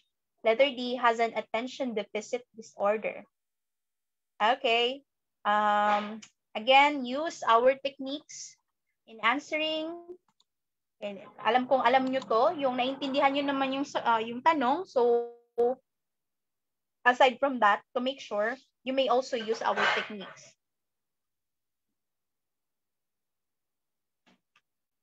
Ayan. Okay, how about the other teachers? Okay. All right. Okay, most of your answer is letter A. Can access learning material. So the correct answer for this is letter A as well. Vision and hearing screenings are conducted to determine if a student can access learning material. Siyempre, vision and hearing, di ba? Very important yan. So that you will know kung si student ba is ma-access niyo yung learning materials or baka hindi yun yung need niya. Okay? So, dapat alam din natin yung mga ganitong questions. Okay? Sige. Very good. I think most of you got it right naman. And to those na nasa live stream po natin, who got the correct answer, congratulations too. Okay? Number 22. When the professionals providing information in a consultation shift from an expert model of interaction to a model of joint problem solving, the interaction is viewed as blank. Letter A, collaborative.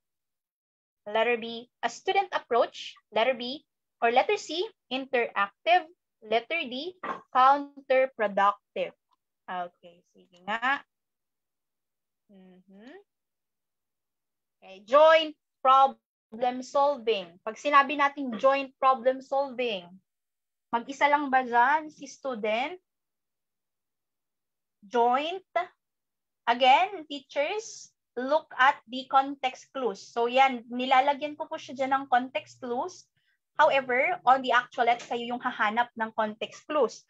What if na-missed out nyo si joint problem solving? Kaya, teachers, importanteng nahanap nyo yung mga context clues para guided kayo on answering. Okay? Kasi madali nyo yung nasasagot pag nakikita nyo kung ano ba yung hinahanap. And matutulungan kayo niyan pag nahanap nyo yung context clues. Okay, sige. Ayan. Very good. Nakita na ng ating teachers ang correct answer. Yan. Sabi ni Ma'am Jaira, collaboration, same with Ma'am Marites, Ma'am Jacqueline, Sir Arnel, Ma'am Eileen. Ayan. Very good po. Dahil ang tamang sagot dyan ay, ayan, collaborative. The interaction is viewed as collaborative. Kasi nga, teachers, join. Diba? Pag join, hindi lang isa. Sama-sama. Okay? In solving the problem. Kaya teachers, again, hanapin nyo yung context clues for you to be able to get the correct answer. Okay, para hindi kayo malito. Yan. Very good. Item number 23. Being a member of an effective interdisciplinary team requires blank. Ayan, si effective disciplinary team, ang pagiging member daw ng effective interdisciplinary team, ano daw yung kailangan? Is it A, listening, preparation, and advocating for the student based on your area of expertise? Letter B, listening, power, and paraphrasing. Letter C, paraphrasing, power, and preparation. D, listening, paraphrasing, and flexibility and meeting times. Again, what is the most ideal answer for this? Ano yung ideal answer na dapat nating mahanap? Kasi halos pare-pares, diba? Pero ano ba yung pinakasakto, pinakaswak na sagot base sa hinahanap dyan sa question? Effective interdisciplinary.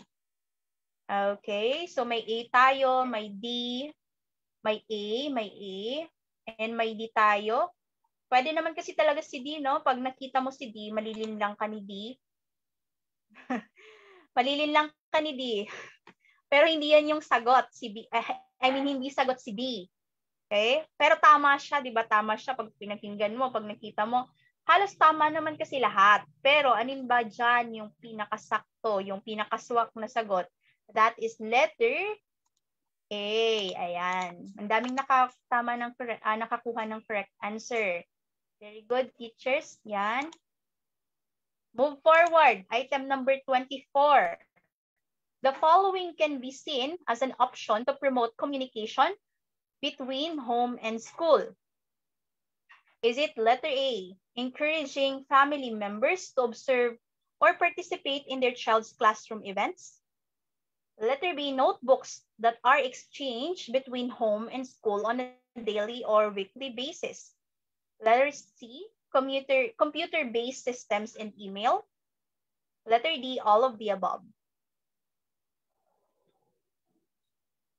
Ayan. Baka ano. Ayan. Ayan. Sige. Tingnan natin kung tama yung sagot nating mga teachers. Minsan, no, pag sumasagot kayo, ano kaya? Tama kaya yung sagot ko? Or baka mali. Di ba? Parang worried din kayo sa ano kaya yung lalabas na tamang sagot. Ayan. Pero syempre dahil, again, na-apply nyo na naman yung ating mga techniques and yung knowledge nyo. Okay, naiintindihan nyo yung hinihingi, nahahanap nyo na din yung correct answer. So A, encouraging family members to observe or participate in their child's classroom events. That is correct, di ba? Yung computer-based systems and email. That is also correct, di ba? Promote communication between home and school.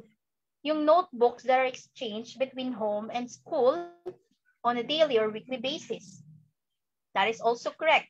Diba? So, none other than yung sagot dyan ay letter D. Very good. I think most of you got the correct answer. Okay? Ayan. Letter D po ang tamang sagot. Congratulations sa mga nakakakuha ng correct answer. Number 24. Which of the following is not an important strategy for creating effective interactions between teachers and parents? Is it letter A, be positive, letter B, be polite, letter C, be powerful, letter D, be proactive?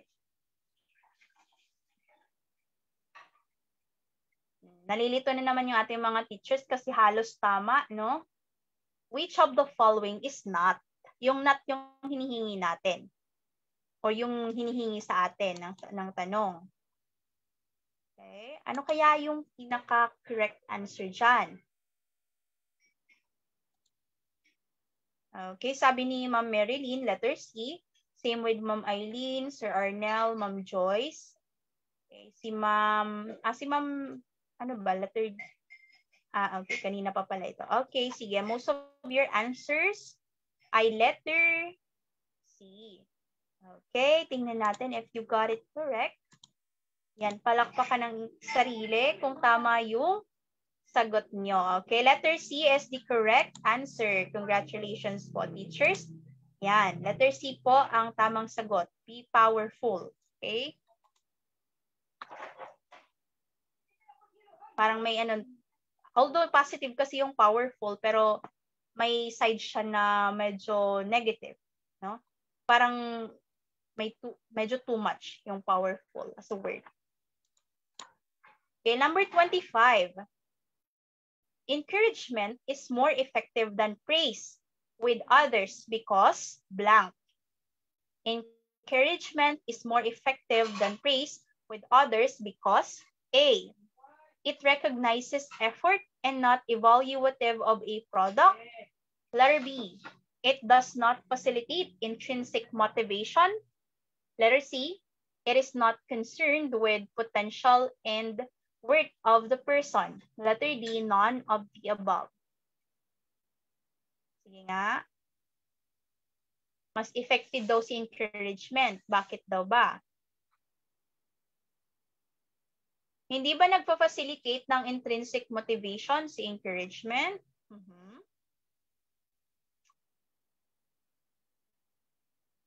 It does, diba? Sige nga, tingnan ko nga yung sagot natin mga teachers.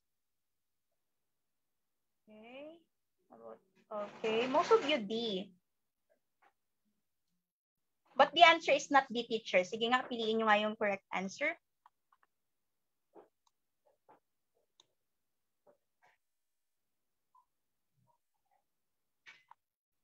Okay, intindihin yung sagot. I mean, yung tanong. para mahanap yung sagot.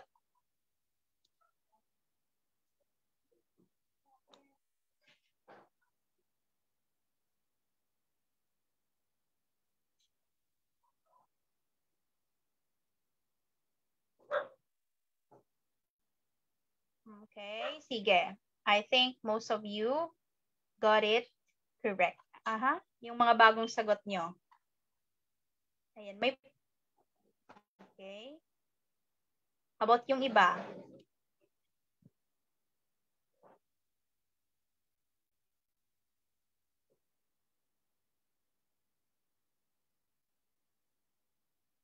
Okay. Okay, teacher's encouragement. Okay, encouragement. Dapat alam niyo yung, ano ba yung encouragement? You are encouraging, kunyari, sinabi you are encouraging the person. Let's say, for example, nag-fail yung bata, di ba? Nag-fail siya. Instead of, kumbaga, i-discourage mo siya or pagsasalitaan mo siya ng mga offensive words, i-encourage mo siya. So, pag sinabi mong ini-encourage mo siya, kahit nag-fail siya, you are still what? You are still recognizing the effort of the child or the learner, 'di ba? You are still recognizing the effort. So sabi daw mas effective daw yung encouragement rather than praise because what? Because letter A, it recognizes effort and is not evaluative of a product. Okay? Instead of looking, alam mo yon, yung looking or focusing sa kung ano yung ginawa niya. Kasi minsan nauuna tayong i-criticize natin yung ginawa ng bata, like this is not enough, this is not yung ginawa niyang kumbaga project, hindi siya enough. Yung imbis na yun yung po-focusan natin, mas maganda na encourage natin yung bata. We recognize the effort para the next time mas magiging motivated, mas maibibigay yung best nung learner, okay? Naiintindihan na ba? Although si C kasi, maganda siyang pakinggan, but hindi siya, kumbaga, hindi siya yung swak for the word na, or the term, encouragement. Okay? So, dapat i-contextualize nyo din, teachers. Ano ba yung encouragement dito? Ano ba yung tinutukoy sa question na to? Okay? Kasi kino-compare, di ba siya, sa praise. So, yung tamang sagot, teacher, is letter A. Naintindihan na po ba? Kasi meron sa ating mga nakakuha ng maling sagot. So, teachers, at least by now, you have the knowledge. Now, you have the knowledge na kailangan i-contextualize niyo yung mga sagot nyo. Dapat pag-isipan yung maigi, nagre-reflect kayo, you're using your metacognition for you to be able to get the correct answer. Yan. So, buhay pa ba ang ating mga teachers? Mukhang yung iba, hindi ko na, or baka nasihiya lang sumagot. No? How about our girl powers there? Parang si Sir Arnel, si Sir J, yung mga, yung ano dito, yung buhay for this question. No? Ayan, try lang ng try, teachers. The more you try answering questions na mga ganito, although difficult yung iba, di ba? Pero mas nabuboost po yung inyong, or parang mas nai-enhance yung knowledge niyo, mas nag-i-improve yung test-taking skills nyo. Kasi yan lang naman yung, kumbaga, that is one way for you to be able to master, di ba? Yung mga concepts. One way para kumbaga, yung testmanship nyo, mas maging stronger or mas strengthen yung testmanship nyo, na talagang i-apply nyo yan. Yan yung mga i-apply niya during the let. Kaya mas maganda ngayon pa lang, you try and try at least. Hindi importante na yung mga mistakes nyo sa kunyari, nagkamali kayo sa item number 25, that is fine. Basta importante on the day of the let, maaalala nyo yung correct answer and not yung mga naging mistakes nyo, okay? Doon sa mistakes nyo, matututo kayo and hindi nyo na yung uulitin. Yung pera. Pera pala yung problema ni Ma'am Marites. Naku, ma'am, pare-pareho tayo. No, charot naman. Darating na lang yan, ma'am. Yung pera, darating yan. Pera pala yung problema ng iba, no? Lahat tayo, may problema natin yung pera. Pero kailangan makapasa na tayo sa LET para, kumbaga, parang mag-move forward na tayo. Marami tayong ma-achieve.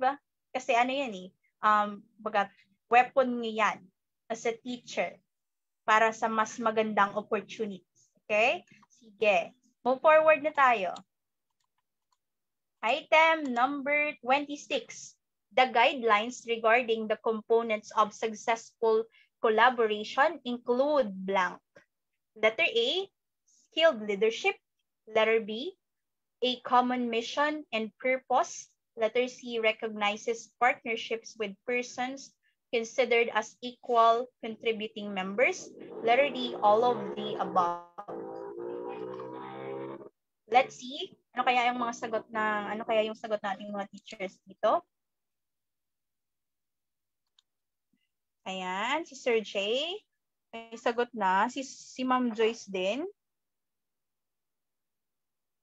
Ayan, teachers, consider all the options. Kung tama yan, reflect kayo kung kailangan ba yan sa, paano kung tama yan lahat. Okay. Guidelines regarding components of successful. Ano ba yung mga components ng successful collaboration? Skilled leadership ba? Importante ba yan? Siyempre, di ba? Correct. Letter A. Check na check. Common mission and purpose. Siyempre, dapat may common mission and purpose in order to have a successful collaboration. Okay? Tama si letter B. Si letter C naman recognizes partnerships with persons considered as equal contributing members. Lalong-lalo na si letter C. Diba? So, yan. Wag agad teachers, pag nakita nyo si A, skilled leadership, tama na si skilled leadership. Okay, si A na yung sagot ko. Pero, nakita nyo si B and C. Eh di, ligwak kayo, diba? Kasi nakita mo yung si B and C, tama din. So, wag tayong maging impulsive teachers sa pagsasagot ng mga questions. You have to consider all the options, and that's when, after that, saka nyo i-weigh kung ano ba yung best answer. Am I going to consider all of them kasi tama naman sila lahat, or meron lang bang isang best answer? So, ganun dapat yung thinking nyo teachers when answering LET questions. Okay? Wag lang makontento sa isa. Tingnan nyo din yung ibang options. Wala yung meaning ha, teachers. Walang ibang meaning yung teacher. So, yan. Ganyan dapat yung gagawin nyo. So, yung sagot po dito ay letter D. Letter D yung sagot natin. Kasi tama sila lahat. So, all of the above. Number 27. Parents who do not seem to want to be involved in their child's school or who may seem angry at the school should be blank. Letter A, encouraged to take part in their child's education. Letter B, removed from the educational team. Yan. Letter B ba? Letter C, limited in their participation as decision makers. Letter D, encouraged to let the school take charge of their child's future. Let's see nga, teachers. Ano kaya yung sagot nyo dito?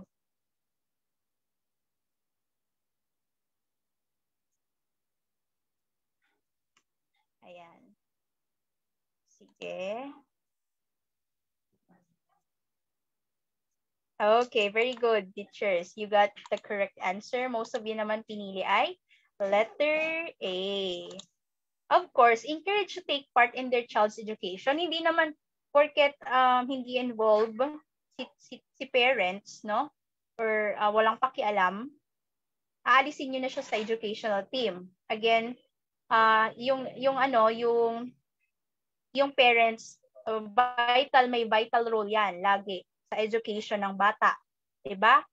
O kaya limited in their participation, magdedesisyon na lang ba si parents? Decision makers lang ba sila? Limited lang ba sila sa ganon? Hindi din, no? Letter D, encourage to let the school take charge of their child's future. So, bahala na sa school. Again, teachers, sa mga questions sa LET, no, pag ganitong question, hanapin niyo yung pinakamabait. Yung pinakamabait ay yung pinaka-learner-centered and yung pinaka-ideal. So, pag nakita nyo yon, alam nyo na yung sagot ay si letter A. That is encourage to take part in their child's education. Kasi mahalaga yung mga magulang in the education of their children. Hindi lang yan si teacher, hindi lang yan si principal, kaya nga may mga stakeholders po tayo sa school. Yung tinatawag natin mga stakeholders, number one, just yung parents, yung principal, yung mga staffs ng school, yung community. Yan, dapat alam nyo teachers na hindi lang isa yung nagte-take part sa learning or para magkaroon ng holistic development yung mga students, but it takes a village, di ba? It takes a village para successful talaga yung magiging holistic yung learning ng ating mga students. Sige po. Naintindihan po ba? Buhay pa ba ang ating mga teachers? Okay, kung inaantok na, tapik-tapikin niyo yung sarili niyo. Kasi importante ang ating discussion for this evening. Just like before, lahat yun importante po, okay? Yan, letter E. Number 28. Which is not an empathetic response that a teacher could share with the student. Okay, not, teachers. Tingnan niyo yung not.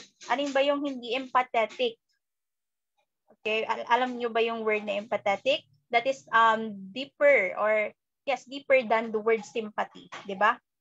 Sympathy, empathy and sympathy. So, yung empathy mas deeper siya compared sa sympathy, no? You're putting yourself on the shoe of the other. Okay? Tinitingnan mo yung sarili mo. What if nasa sitwasyon ako ng taong ito? Ano kaya? So, ano yan? Letter A ba? I can see that you're frustrated. Okay? Empathetic response ba yan? I can see that you're frustrated. Letter B, you're angry about what just happened.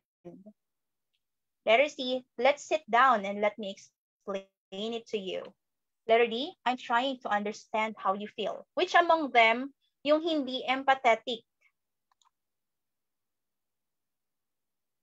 Okay, ayan. Madaling matukoy, di ba, teachers? Si letter B, parang sinabi ni teachers, kumbaga sa language natin, parang sinabi niya, ano, galit ka sa nangyari? Parang ganyan, di ba? Parang ano din, galit din. Parang may, ano din, iba din yung tone, maaring maging tone ni teacher kapag sinabi niya yan. So, you know, pag nabasa niyo yan, after niyo mabasa lahat ng options, and nakita niyo yung si letter B, yan, magde-derive kayo na siya yung hindi empathetic response among the options. Okay? Yan. Dapat teachers widen yung vocabulary ninyo. Kasi baka merong hindi pa alam kung ano yung empathetic. No? Dapat alam natin lahat ng mga yung mga ganyang mga terms. Sige po. Yan, letter B. Number 29. Which of the following indicates problems with haptic? Okay, haptic. Haptic has something to do with what? With touch, 'di ba? Touch. Okay. Which of the following indicates the problems with haptic discrimination? Is that A, poor handwriting? Letter B, unable to locate source of sound? Letter C, cannot retell a story in sequence? Letter D, can't shift from one activity to another. Alin ba dyan yung haptic? So, pag alam nyo yung konsepto ng haptic, madali nyo yung mahahanap.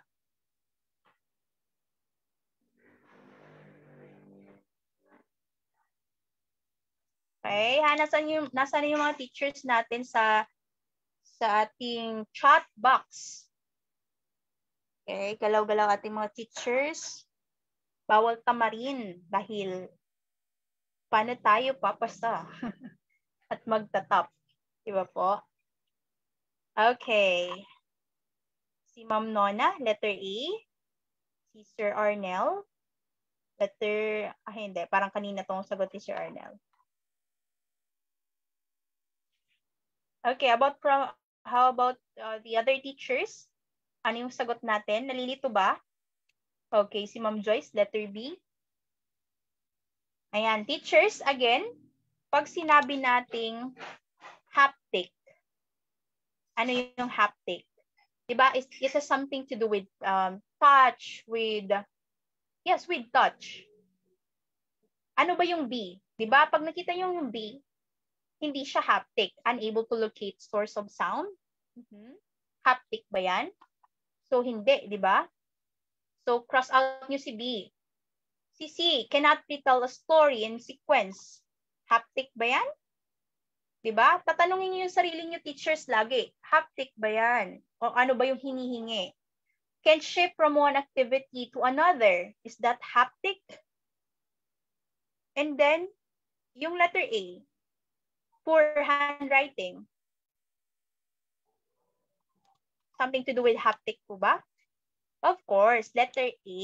Kaya nga dapat at teachers alam nyo yung meaning na ano ba yung haptic.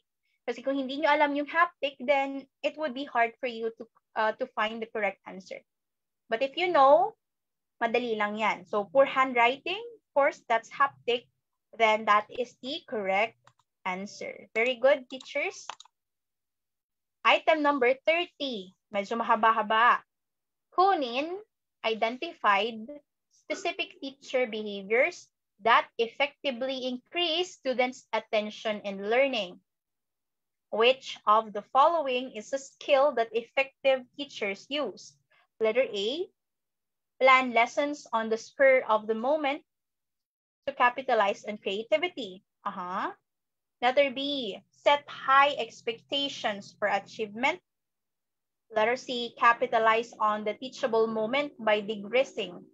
Or parang you're frequently, parang nag-jump ka, no? Frequent from the topic.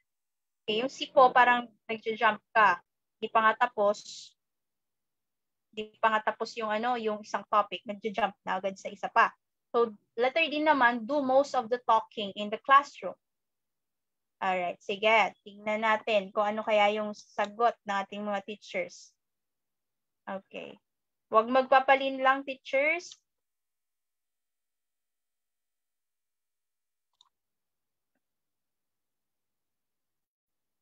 Alin ba yan dyan yung pinaka-ideal? I'll give you the chance to change your answer.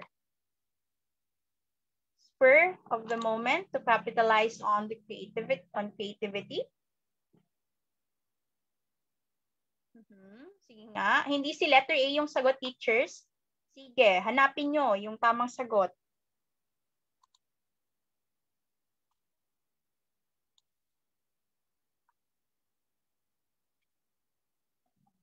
Si ba? Positive ba si teachers? Mag-i-increase ba yan ng student attention and learning by digressing frequently from the topic? You're jumping, di ba? Hindi pa nga tapos yung isang topic, then you're jumping agad into another. So, ano yung tamang sagot, teachers? Okay. So, yung D, hindi din siya. Very negative. Do most of the talking in the classroom. That's not. Okay. Again, sabi ko, di ba? Answer. Learner-centered dapat po yung sagot nyo. Yung do most of the talking in the classroom, di ba teacher-centered yan? Para kanyang, sage on the stage. You are presenting all the information. You're not allowing your students to work or to think on their own, 'di ba? Parang you do most of the talking in the classroom. So hindi siya. So yung naman, yung C, hindi din siya, 'di ba, teachers? And sabi ko hindi din si A. Kaya yung pinaka-ideal diyan na sagot, teachers, ay letter B. Set high expectation. Okay, one moment. Okay, nawala si ko. Okay, teachers, again, yung tamang sagot is letter B. Set high expectations for achievement. Okay? Yan. So, na-realize ata ng iba na mali yung sagot nila. So, letter B is the correct answer. Okay, very good to those who got it correct. Okay. Ayan, number 31. To assess a student who struggles both academically and socially in the classroom and community settings, what type of assessments need to be administered to determine eligibility for mild intellectual disabilities? To assess a student who struggled both academically and socially in the school and community settings, what type of assessment need to be administered to determine eligibility for mild intellectual disabilities? A, group-administered IQ test and speech articulation test. B, individually administered IQ test and adaptive behavior assessment. Letter C, intelligence screening test and fine motor assessment. D, individual math reading assessment. Math and reading assessment. Okay, sige nga. Again, answer in a learner-centered manner, okay? In a learner-centered manner. And please understand the question. Ano ba yung hinihingi dyan? Sige, let me see. Ano bang mga sagot ninyo?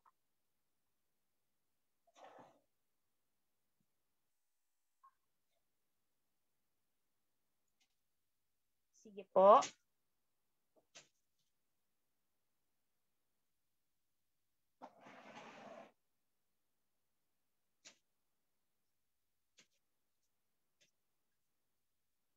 Okay, sige. Okay, I can see na yung mga sagot ninyo ay letter C.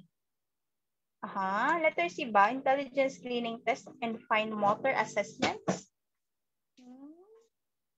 Sige, I'll give you a chance to change your answer.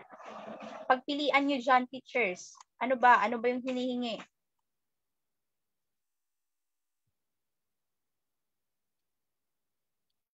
Teachers, nag-struggle si student both academically and socially. Socially, di ba?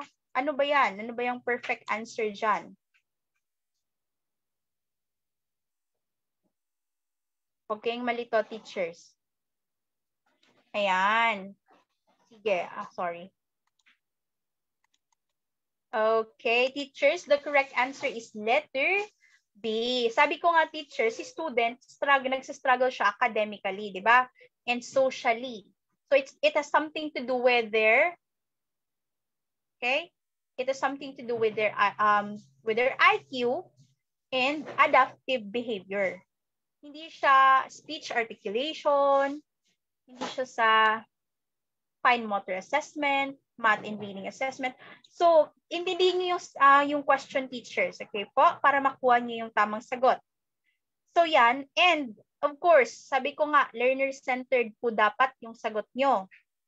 Hindi naman dapat, hindi naman dyan sa question, hindi naman yung inihingi is for group. Diba?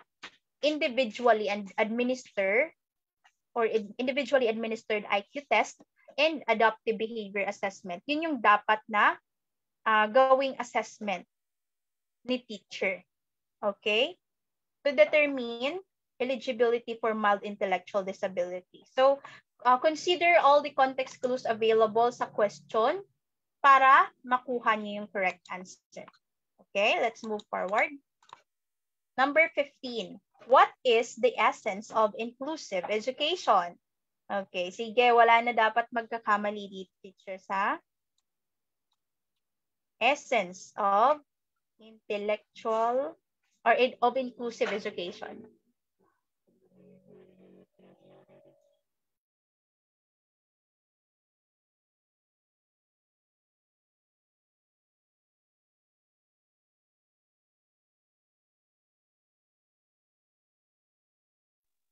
Okay, so okay, bawal na magkamali dito, teachers, kasi alam kong paulit-ulit na to sa atin. Ano yung essence ng inclusive education? Mabilis nang sumagot ating mga teachers. Yan. Inclusive education, that is, okay, tama yung lahat ng sagot dyan sa options, di ba? Yung mga options tama sila lahat. But letter C, summarize system. Okay, sinasummarize na ng letter C yung lahat ng option. So yung tamang sagot dyan, teachers, ay walang iba kundi ang letter C. Very good. Yan. Ito naman. Okay. Here's the question. As a special education teacher, Mr. Liagas has a student of different skills and levels. He therefore prepares activities for each group like fast learners, average learners, and slow learners. So what is the basis of Mr. Liagas for doing this? Is it A, law of readiness? Letter B, varied activities and multi-level activities? Letter C, interesting lessons. Letter D, maximizing potentials. Okay, sige nga. Let's see. Ano kaya yung sagot? Again, teachers, look at the context clues. Dapat kahit wala sila, kahit hindi sila naka-highlight dyan, nakikita nyo yung mga context clues, no?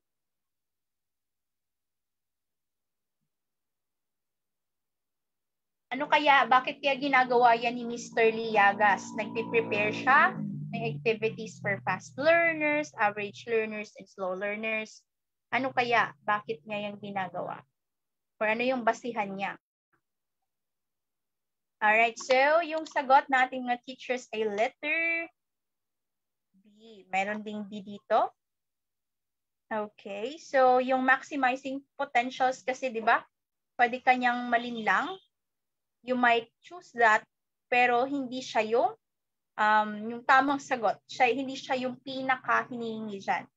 Pag nakita niyo yung student of different skills and levels, yung pag-consider niya sa mga students na fast learners, average learners, then, madali niyong makukuha yung sagot na letter B, varied activities and multi-level activities. Kaya nga tayo, di ba, teachers, merong project menu na binibigay as one of the differentiated instruction.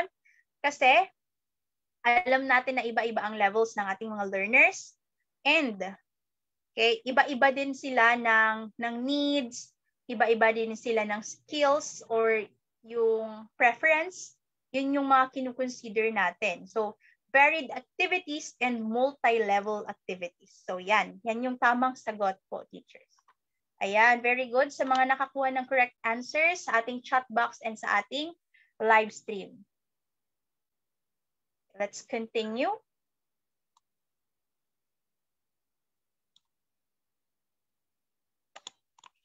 Item number 34. We want to determine how loud sound is. Which of the following would give us that information? Is it A, frequency? Is it B, decibels? Is it letter C, hearing aid? Letter D, hertz. Okay, gusto mong malaman kung gaano ba kalakas yung sound. Ano ba yung magbibigay sa atin ng information na ito? Let's see nga. Okay.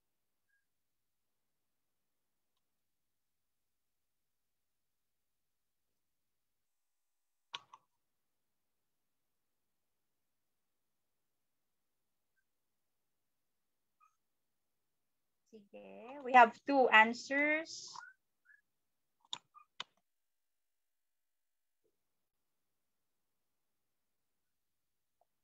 Okay. Sabi ni Sir Arnel, letter B. How about yung iba? Teachers, are you still awake? Alright, so sabi ni Ma'am Nona, letter B din. Si Ma'am Eileen, letter C. Okay. Alright.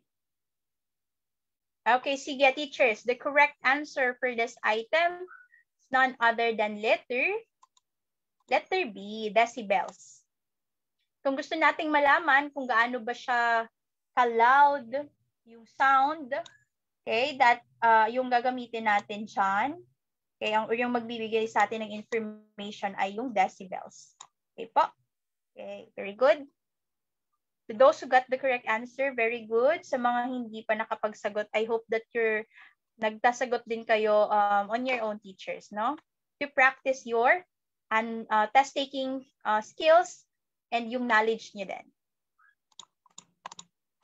Ito, next question. Lisa could not speak because of certain muscles in her vocal tract which she could not move. What condition does she likely have? Is it A, aphasia? Letter B, apraxia? Letter C, autism? Letter D, mutism? Sige nga po. Okay. Sagutan muna ninyo to, teachers, no? One moment. Pag-isipan.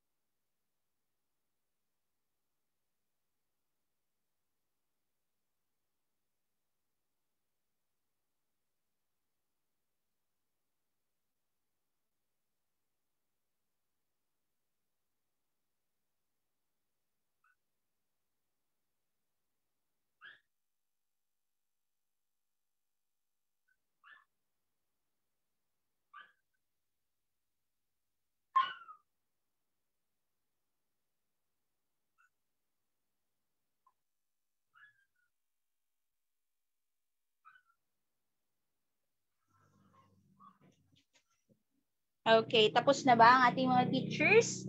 Okay, I can see here answers like letter D, C, C. Is that C ba? Autism? Yan, teachers, yung tinutukoy ko kanina, no? 'Di ba kasi nag-present ako ng concepts. And nabanggit ko yung letter D, which is mutism, 'di ba? If you can remember kanina, pag sinabi nating mutism, certain muscles in her vocal tract ang hindi nagagalaw, okay? Which she could not move. Kaya nagkakaroon tayo ng mutism. So teachers, yung correct answer for this item ay letter D. Okay? Letter D, which is mutism. Kindly take note of this, teachers. Okay? Pag sinabing mutism, certain muscles in her vocal tract or in your vocal tract which you cannot or which you could not move. Okay? Okay, let's move forward. Mutism. Item number 36. Which of the following is not a domain in the community-based instruction? Okay, alin ba dyan? Letter A, domestic domain. Letter B, reading domain. Letter C, community domain. Letter D, leisure domain. Sige nga. Paano kaya ninyo to sasagutan, teachers?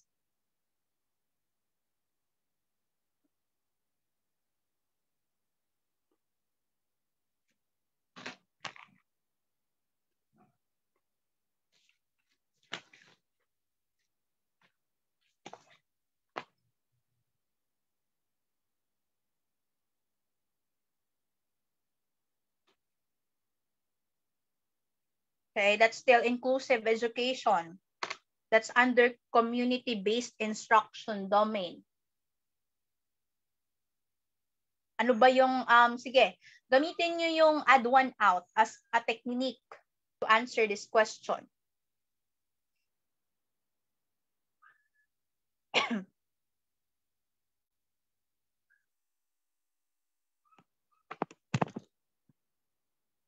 Okay. Wala pang sumasagot. Okay. Si domestic, alam nyo yan, di ba? That's home or home living, domestic domain.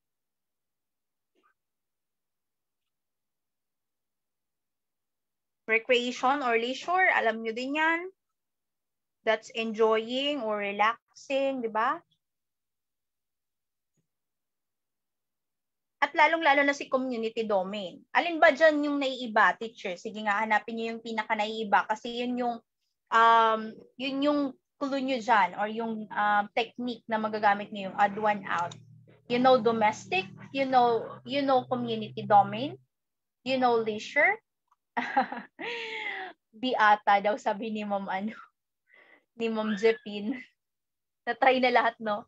Yung bilang yung iba, yung hindi. Okay, teachers, 'di ba? Yung domestic, yung community domain, yung leisure domain, they're all under community-based instruction. Okay? Pero yung reading domain, yan yung naiiba, 'di ba? So, again, add one out. All alam niyo yung A, C, and D, pero naiiba si letter B. Maliban sa alam niyo talaga na hindi siya yung tamang sagot, yung letter B. So, magandang magamit nyo din yung technique na yan. Okay po? So, yung sagot ay si letter B, si reading domain. Kasi yung mga, ano ba yun? Okay, kindly take note of this, teachers. Meron tayong 4 community-based domain. Okay, or instruction domains. So, yan yung domestic domain. We have the vocation or yung work experience nyo. Yung domestic, yan naman yung independence nyo, yung home living nyo, okay? And then we have also recreation or leisure domain, more of enjoyment and relaxation, okay? You enjoy, you relax, okay? And yung community, yung community resources. Okay po? So yan yung 4 na domain. Community-based instruction domain. Okay, kindly take note of them. It might be important, no? Baka malay nyo lang. Pag mga ganitong tanungan talaga, teachers, gagamitan nyo na lang talaga ito ng, kumbaga, knowledge nyo sa mga ganitong, kasi alam nyo yung domestic, yung community, yung leisure.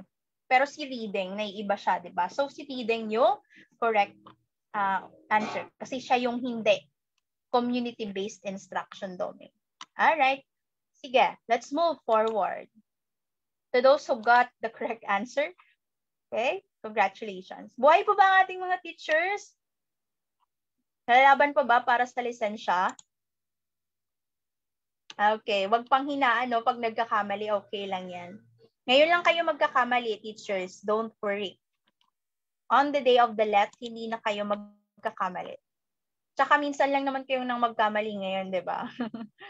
Ayan, very good. Let's move forward. Yan, buhay pa, lalaban pa. Tatahimik-tahimik lang yung ating mga teachers, pero talagang nakafocus, no? Very good teachers. Ay, gusto ko yan. Buhay pa ba ang beshi ko? Buhay pa ba ang mga beshi ko dyan? Ayan, di ba, pauso yan ngayon eh. So, yan. Laban pa, mga beshi para sa lisensya. Mga teachers natin, ang ating mga susunod na LPT. Let's move forward. 37, which, naulit, no? One moment. Naulit ba? Okay, naulit na. Okay, sige. Physical abilities. Parang namunto.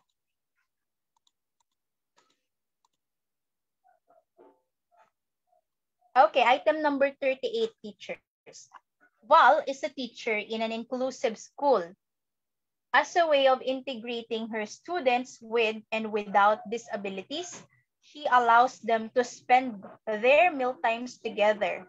What kind of integration does Val practice in this situation? Is it A, social integration, B, academic integration, C, locomotor integration, letter D, human integration. Okay? Again, look at the context clue. Ano yung hinahanap natin?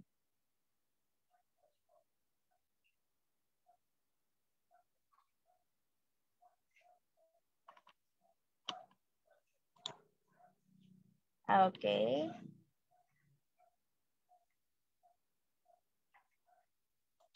Si Teacher Val daw, teacher siya sa isang inclusive school. Since gusto niyang i-integrate si students niya na meron at yung mga walang disabilities, so she allowed, parang hinayaan daw or in-encourage niya, no? Parang siguro nag-set ng activity si Teacher Val na yung mga student niya sama-samang kakain. Okay? To spend their meal times together. So ano daw bang klase ng integration ang pinractice ni Teacher Val in this situation? Social integration ba yan? Letter A po ba? Letter B, academic? Academic? Hindi, no? Wala naman yung kilalaman dyan yung allowing them to spend their meal times together. So, hindi naman siya academic. C ba, locomotor? Hindi din, no? Locomotor, hindi din siya. Human integration? Hindi din. So, yung tamang sagot, very good. Congratulations sa mga nakakuha ng correct answer. Si social integration. So, yan, teachers, nakukuha nyo na yung technique para sagutan siya. Kasi hindi nyo naman yan alam yung mga integration na yan, no? Pero alam nyo yung meaning ng, alam nyo yung ibig sabihin ng social. Okay? Pag social, you allow them to spend their times together. Diba? Nakikipag-socialize ka. Nakikisama ka sa iba-ibang mga tao. So, yan. By knowing that, so, madali sa inyong nasagot, madali nyo siyang nasagot. No? That this question, ang hinihingi niya, or ang hinihingi niyang sagot ay social integration. Very good. Ayan. Very good ang ating mga teachers. Let's move to the next item. Jane was given special activity under the supervision of the special education teacher in the resource room. Which of the following was given to Jane? Letter A, accommodation. Letter B, modification. C, assimilation. Letter D, both both A and B. Binigyan daw si Jane ng special activity. Ano kaya ang tawag dyan? Accommodation ba yan? Modification? Alam niyo na ba to, teachers, yung mga ganitong concepts?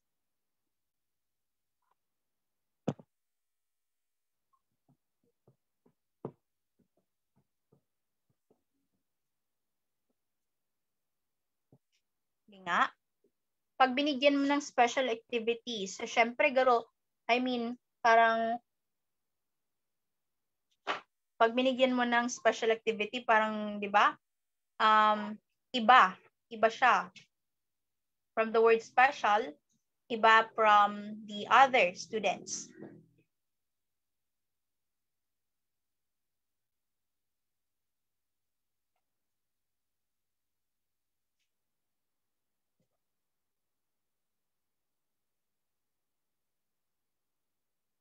Ano kaya ito?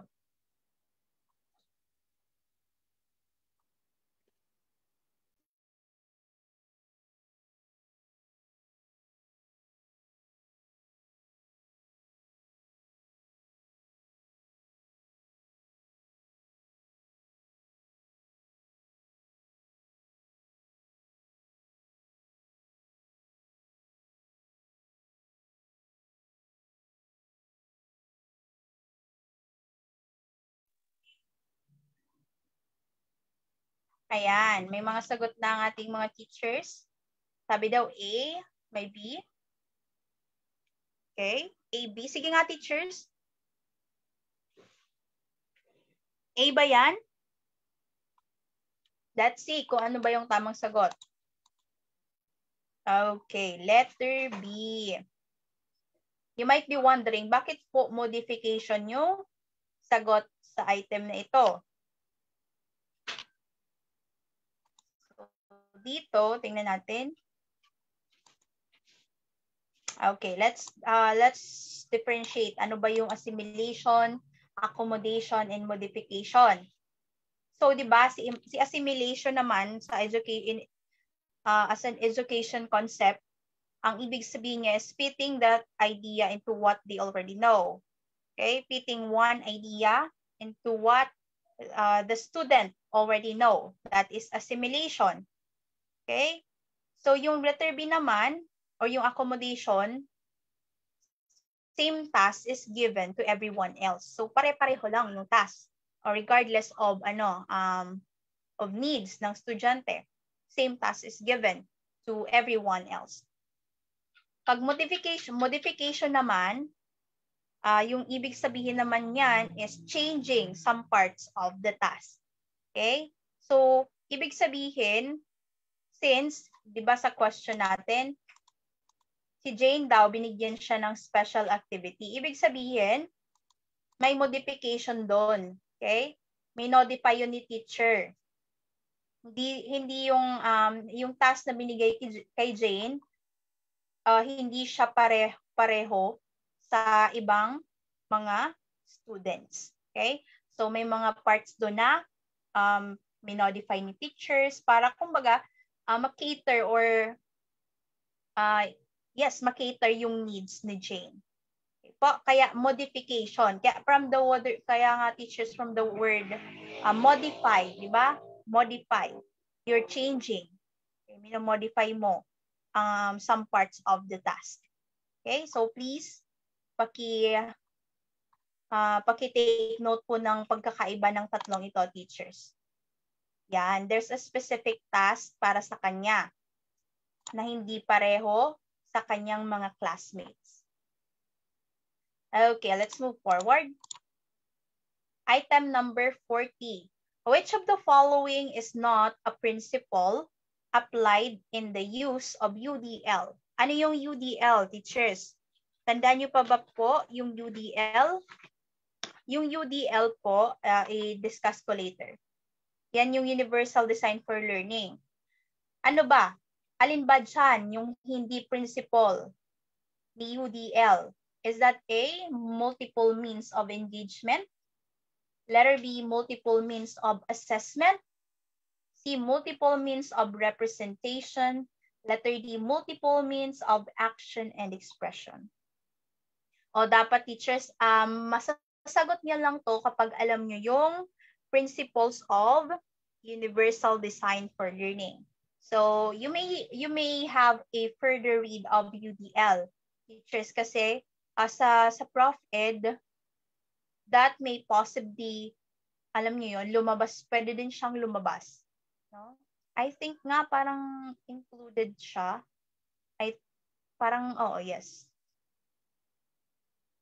Yeah, tama teacher. So, yung UDL, pag-aralan nyo siya, teachers, kabisaduhin nyo din siya. Ano ba yung meaning ng UDL? Although I have here, no, parang suffice naman yung info na nakuha ko.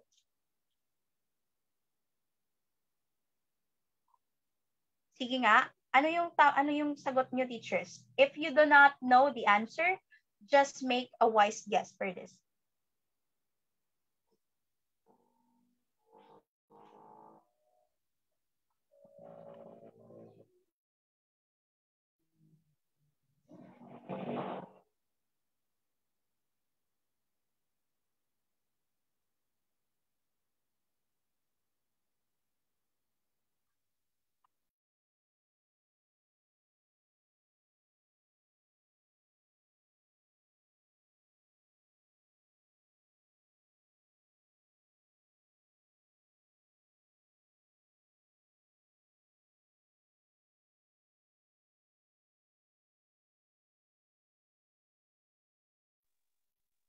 Okay, sige. Ano ba ang sagot nyo?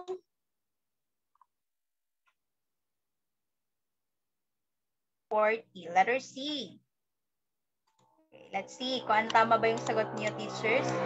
Okay, yung tamang sagot is letter B. Multiple means of assessment. That is not a principle of UDL. Okay, let's discuss UDL further. Ano ba pag sinabi natin UDL? Okay, ano ba yung kaibahan ng universal design sa universal design for learning? Okay, so yung universal design, designed by all people. Designed by all people. Pero yung universal design for learning, that is a process, flexible siya, more inclusive, and yung approach niya is for individual needs. Okay? So pag universal design kasi, kumbaga, fit siya para sa lahat, di ba? Dinesign siya for all, regardless of the needs, the individual needs. Kaya nga tinatawag na design by all people. Pero yung universal design for learning, which is UDL, that is more inclusive compared to the universal design. And sabi ko nga, approach niya is for individual needs. So nakukonsider na yung individual needs. So yan yung pagkakaiba. And teachers, yung principles ng UDL, ay yun ang nabanggit ko. First is the representation, yung pangalawa is yung engagement, and lastly, yung action and expression. So yun yung mga principles ng UDL. Okay, I hope that na i-take note niyo yan, teachers. Okay, very good. Sa mga nakakuha ng correct answer, let's move forward. Item number 41. James' cornea has been damaged, which leads his cornea to produce images that are not equal in focus. What kind of visual impairment does James have? Okay, so kung kanina nag-take note kayo or naintindihan nyo na yung mga concepts na nababanggit sa baba or sa options, makukuha nyo yung correct answer. Ano ba yung tinatawag na kapag yung cornea nagpo-produce ng images that are not equal in focus or parang baga distorted, diba? So ano ba siya? Nearsightedness ba siya? Or letter B, astigmatism? Letter C, farsightedness? Letter D, cortical impairment.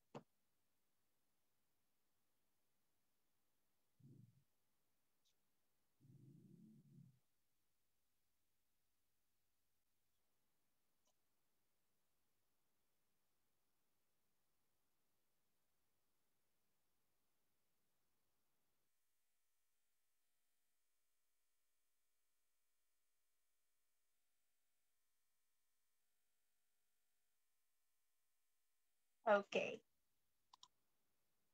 Okay. So, yung sagot ng ating mga teachers, merong letter B. Okay. Most of you naman, yung sagot ay letter B, astigmatism. Let's see, tama ba yung sagot ng ating mga teachers? Yan. Very good. So, yan. Nakita nyo na talaga or naintindihan nyo na yung pagkakaiba ng astigmatism, nearsightedness, farsightedness. Yung cortical impairment, ano lang yan? Teachers, distractor. Okay po?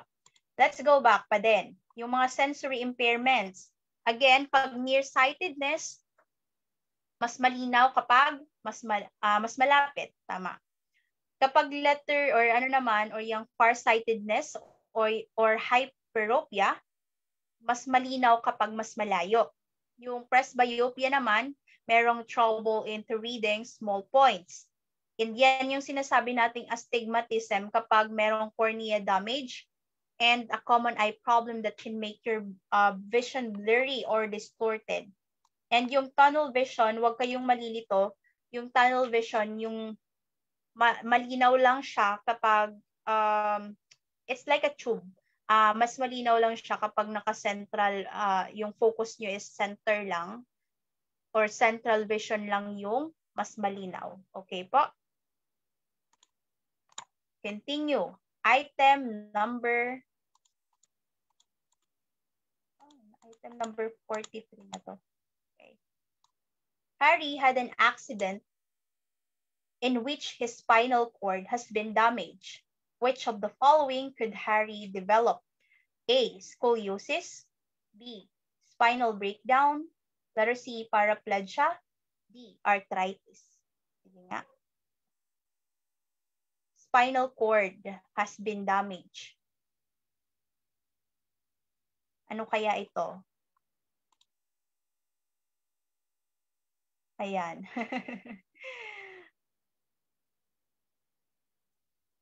Effective pala yung ano ko, distractor ko dyan. Talagang. Okay, spinal cord has been damaged. Hindi pa kasi natin to na-discuss, no? But let me discuss it further later.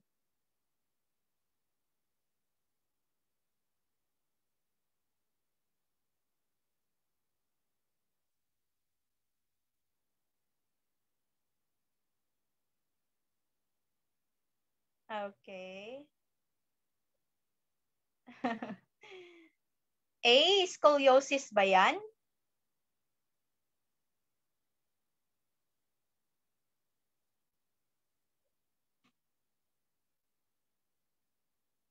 Sige nga, teachers. Okay, yung scoliosis, hindi siya yung correct answer for this. No? And hindi din si spinal breakdown. Kasi ano yan, gawa-gawa ko lang yung teacher, si spinal breakdown. Diba? Effective distractor siya. How about si C and D? Sige nga, pili kayo dyan, teachers. Is it C or D?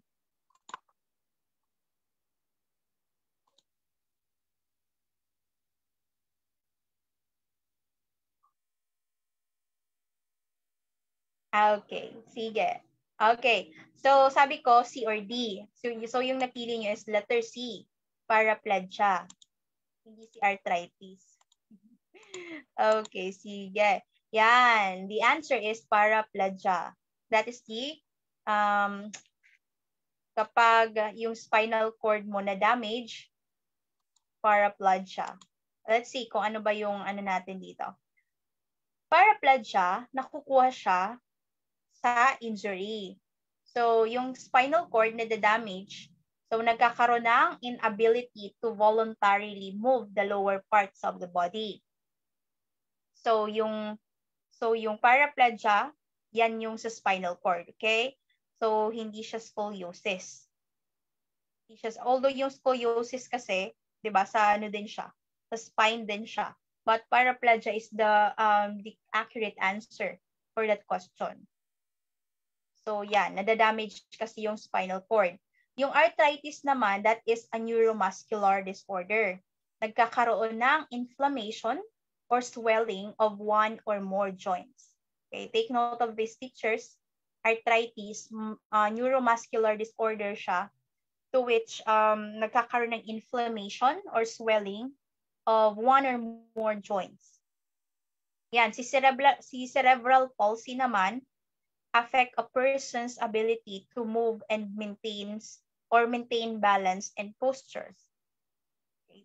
Connected to sa brain, si cerebral palsy. Okay?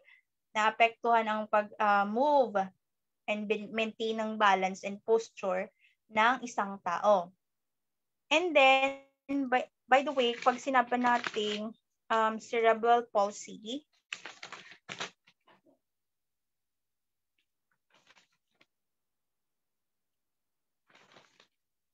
okay.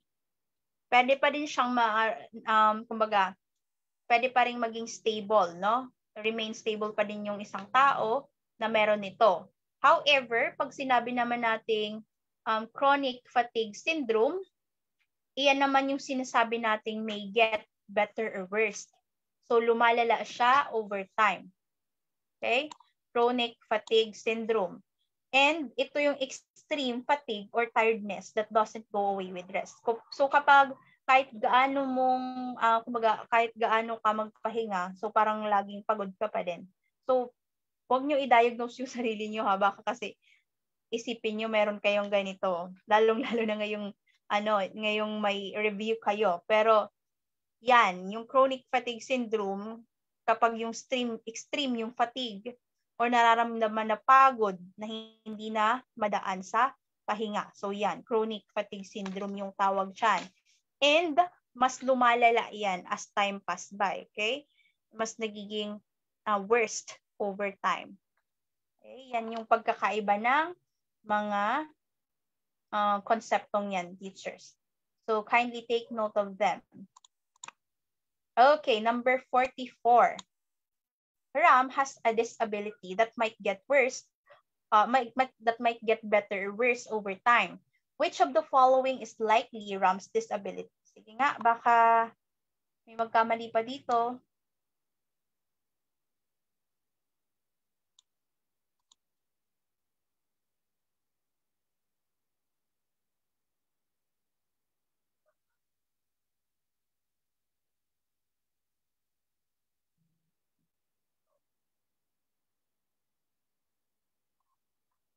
Okay.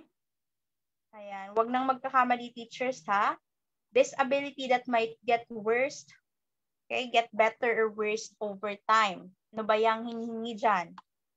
That is none other than, hindi naman yan arthritis, hindi yan paraplegia, hindi yan A, chronic heart disease.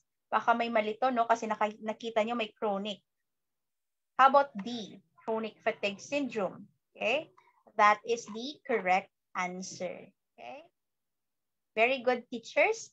Sa mga nakakakuha ng correct answer.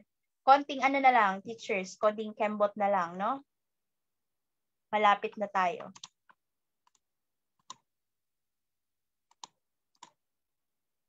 Okay, again, yan. Yung chronic fatigue syndrome that may get better or worse over time. Pag sobrang pagod na hindi nadadaan sa pahinga, that is chronic fatigue syndrome. Madaling matandaan, di ba, teachers?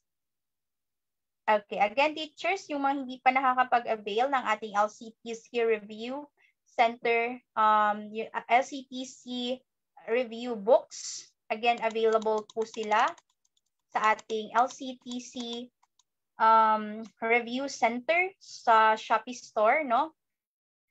Yan, nandiyan na po yung iba't ibang mga majorship books, yung ating professional education, and the ano pa ba? Gen Ed, okay? Gen Ed books, okay? So, avail nyo sila pwede kayong mag-avail, teachers, to aid your preparation para sa anyong September let. Okay po? Sige.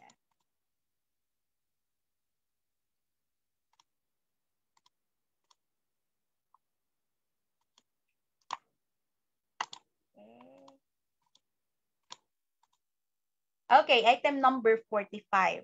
Which of the following best distinguishes the definition of learning disabilities according to IDEA and NJCLD?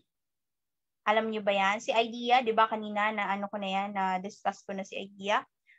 Yung NJCLD naman, teachers, yung ibig sabihin niya, yan po yung, ang tawag natin dito. Okay, yung meaning po ng acronym na NJCLD, that is National Joint Committee on Learning Disabilities. Okay, yan yung NJCLD. National Joint Committee on Learning Disabilities. And again, si IDEA, yan yung Individual with Disabilities Education Act. Ano daw ba yung sinasabing definition ni IDEA and NJCLD? Ng pag sinabing learning disabilities according to that to IDEA and NJCLD, ano kaya yan? It is it letter A? It is a learning difficulty that might lead to emotional disorder. It is letter B. It is a disorder. Letter C. It is a discrepancy between one's mental capacity. Or letter D. It is a disability in thinking, reasoning, and performing language and mathematical situations. Sige nga. Let's see kung ano kaya yung sagot ng ating mga teachers for this item. Yan. Sige, pag-isipan nyo, teachers.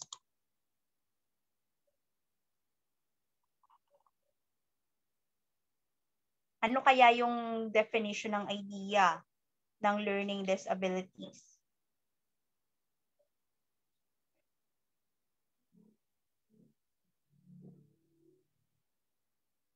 Okay, I'll wait for your answer, teachers. Let me see kung meron na kayong idea dito.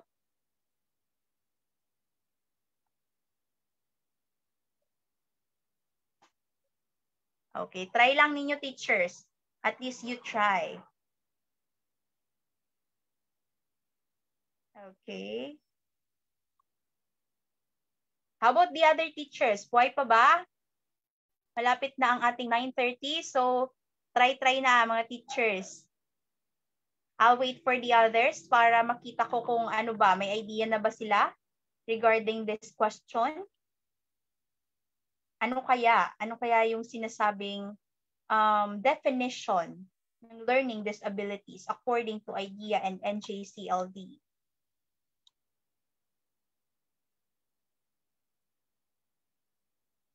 Okay, so si Sir Arnel, letter D. Si Ma'am Eileen din, letter D. Sir Jayden, letter D.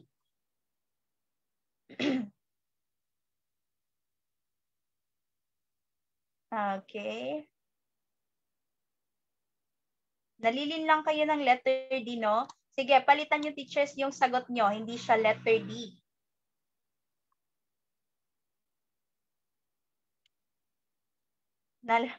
Siguro inisip nyo ang haba kasi ng letter D and A. Baka yan yung sagot. Pero syempre, pag tiningnan nyo naman kasi, di ba, parang tama naman, no? So, you might think na baka yan yung tamang sagot. Ayan. Wala talagang pumipili ng tamang sagot. Okay. Teachers, tingnan nyo. Teachers, tingnan nyo yung tamang sagot. Can you see it now? That is what? Letter? That is letter B. Di ba ang ikli? Pero yan lang yung pagpapakahulugan ng idea. Pag sinabing learning disabilities, that is a disorder. Okay? That is a disorder.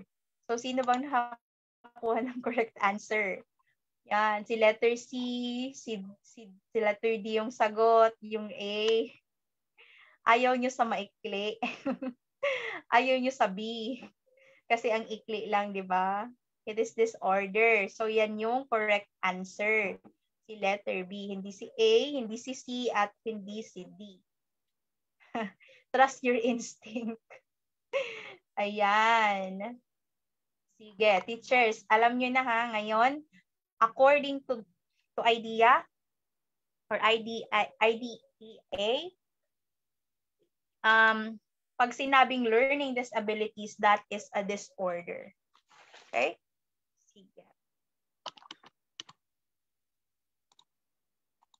Okay, let's move forward. Item number 46. On the learning deficiencies, which is considered as learning disability in number operation. Sige nga, wala nang magkakamali dito, teachers, ha?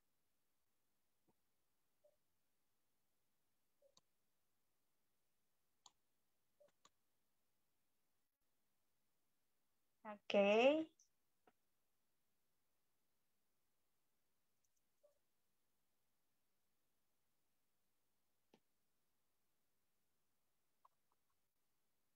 Sige.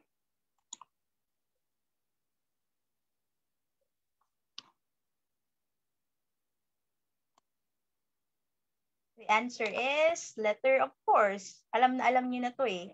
Dyscalculia. So, very good. Ma'am Jaira, Ma'am Marites, Ma'am Jeffine. Yan, si Sir Arnel. Buhay-buhay na buhay na ang ating mga teachers. Malapit na kasi tayo matapos. Alright, sige. Let's move to the last item, I guess. Parang last item na natin to. Ayan, dyscalculia teachers, no? Huwag kayong malilito. Ito, tingnan natin. Teacher Marie would like to use systematic feedback among her grade 3 pupils. Which of the following is not an example of this approach? Okay, letter A, negative reinforcement. Letter B, praise.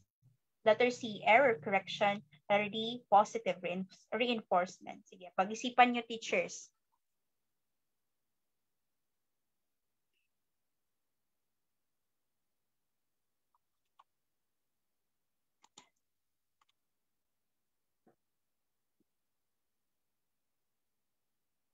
Systematic feedback. Not.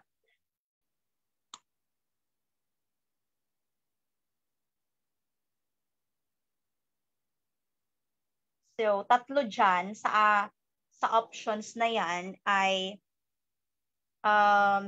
nagbibigay siya or gumagamit siya ng systematic feedback. Pero alin ba yung hindi?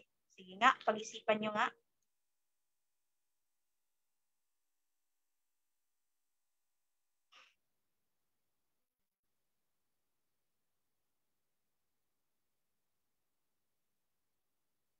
Okay, alin kaya dyan?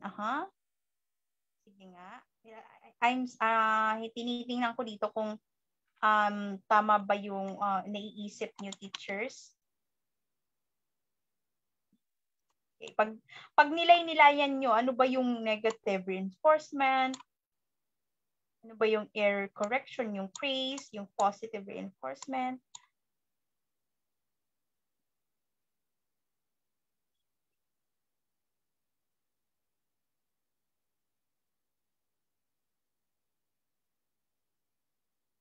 Okay. Ano ba yung mga sagot? Letter B?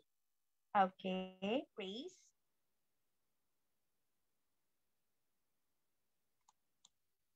Okay. Okay, hindi siya teachers, letter B. Okay, try to change your answer. Pag-isipan yung maigi.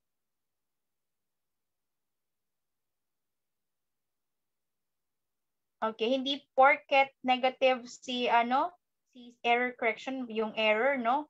Negative yung error, pero it doesn't mean na mali siya. Sige nga. Let's see, sino kayang makakakuha ng correct answer dito?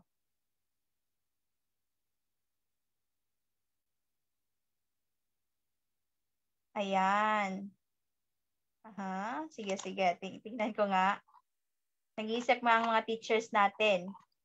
Ayan, teachers. Okay, sabi dito, si Teacher Marie daw, gusto niyang gumamit ng systematic feedback among her grade 3 pupils. Alin daw ba dito ang hindi example ng approach na to? Si positive reinforcement ba? Tama ba siya? Gumagamit ba siya ng systematic feedback? Tama, di ba? Si positive reinforcement.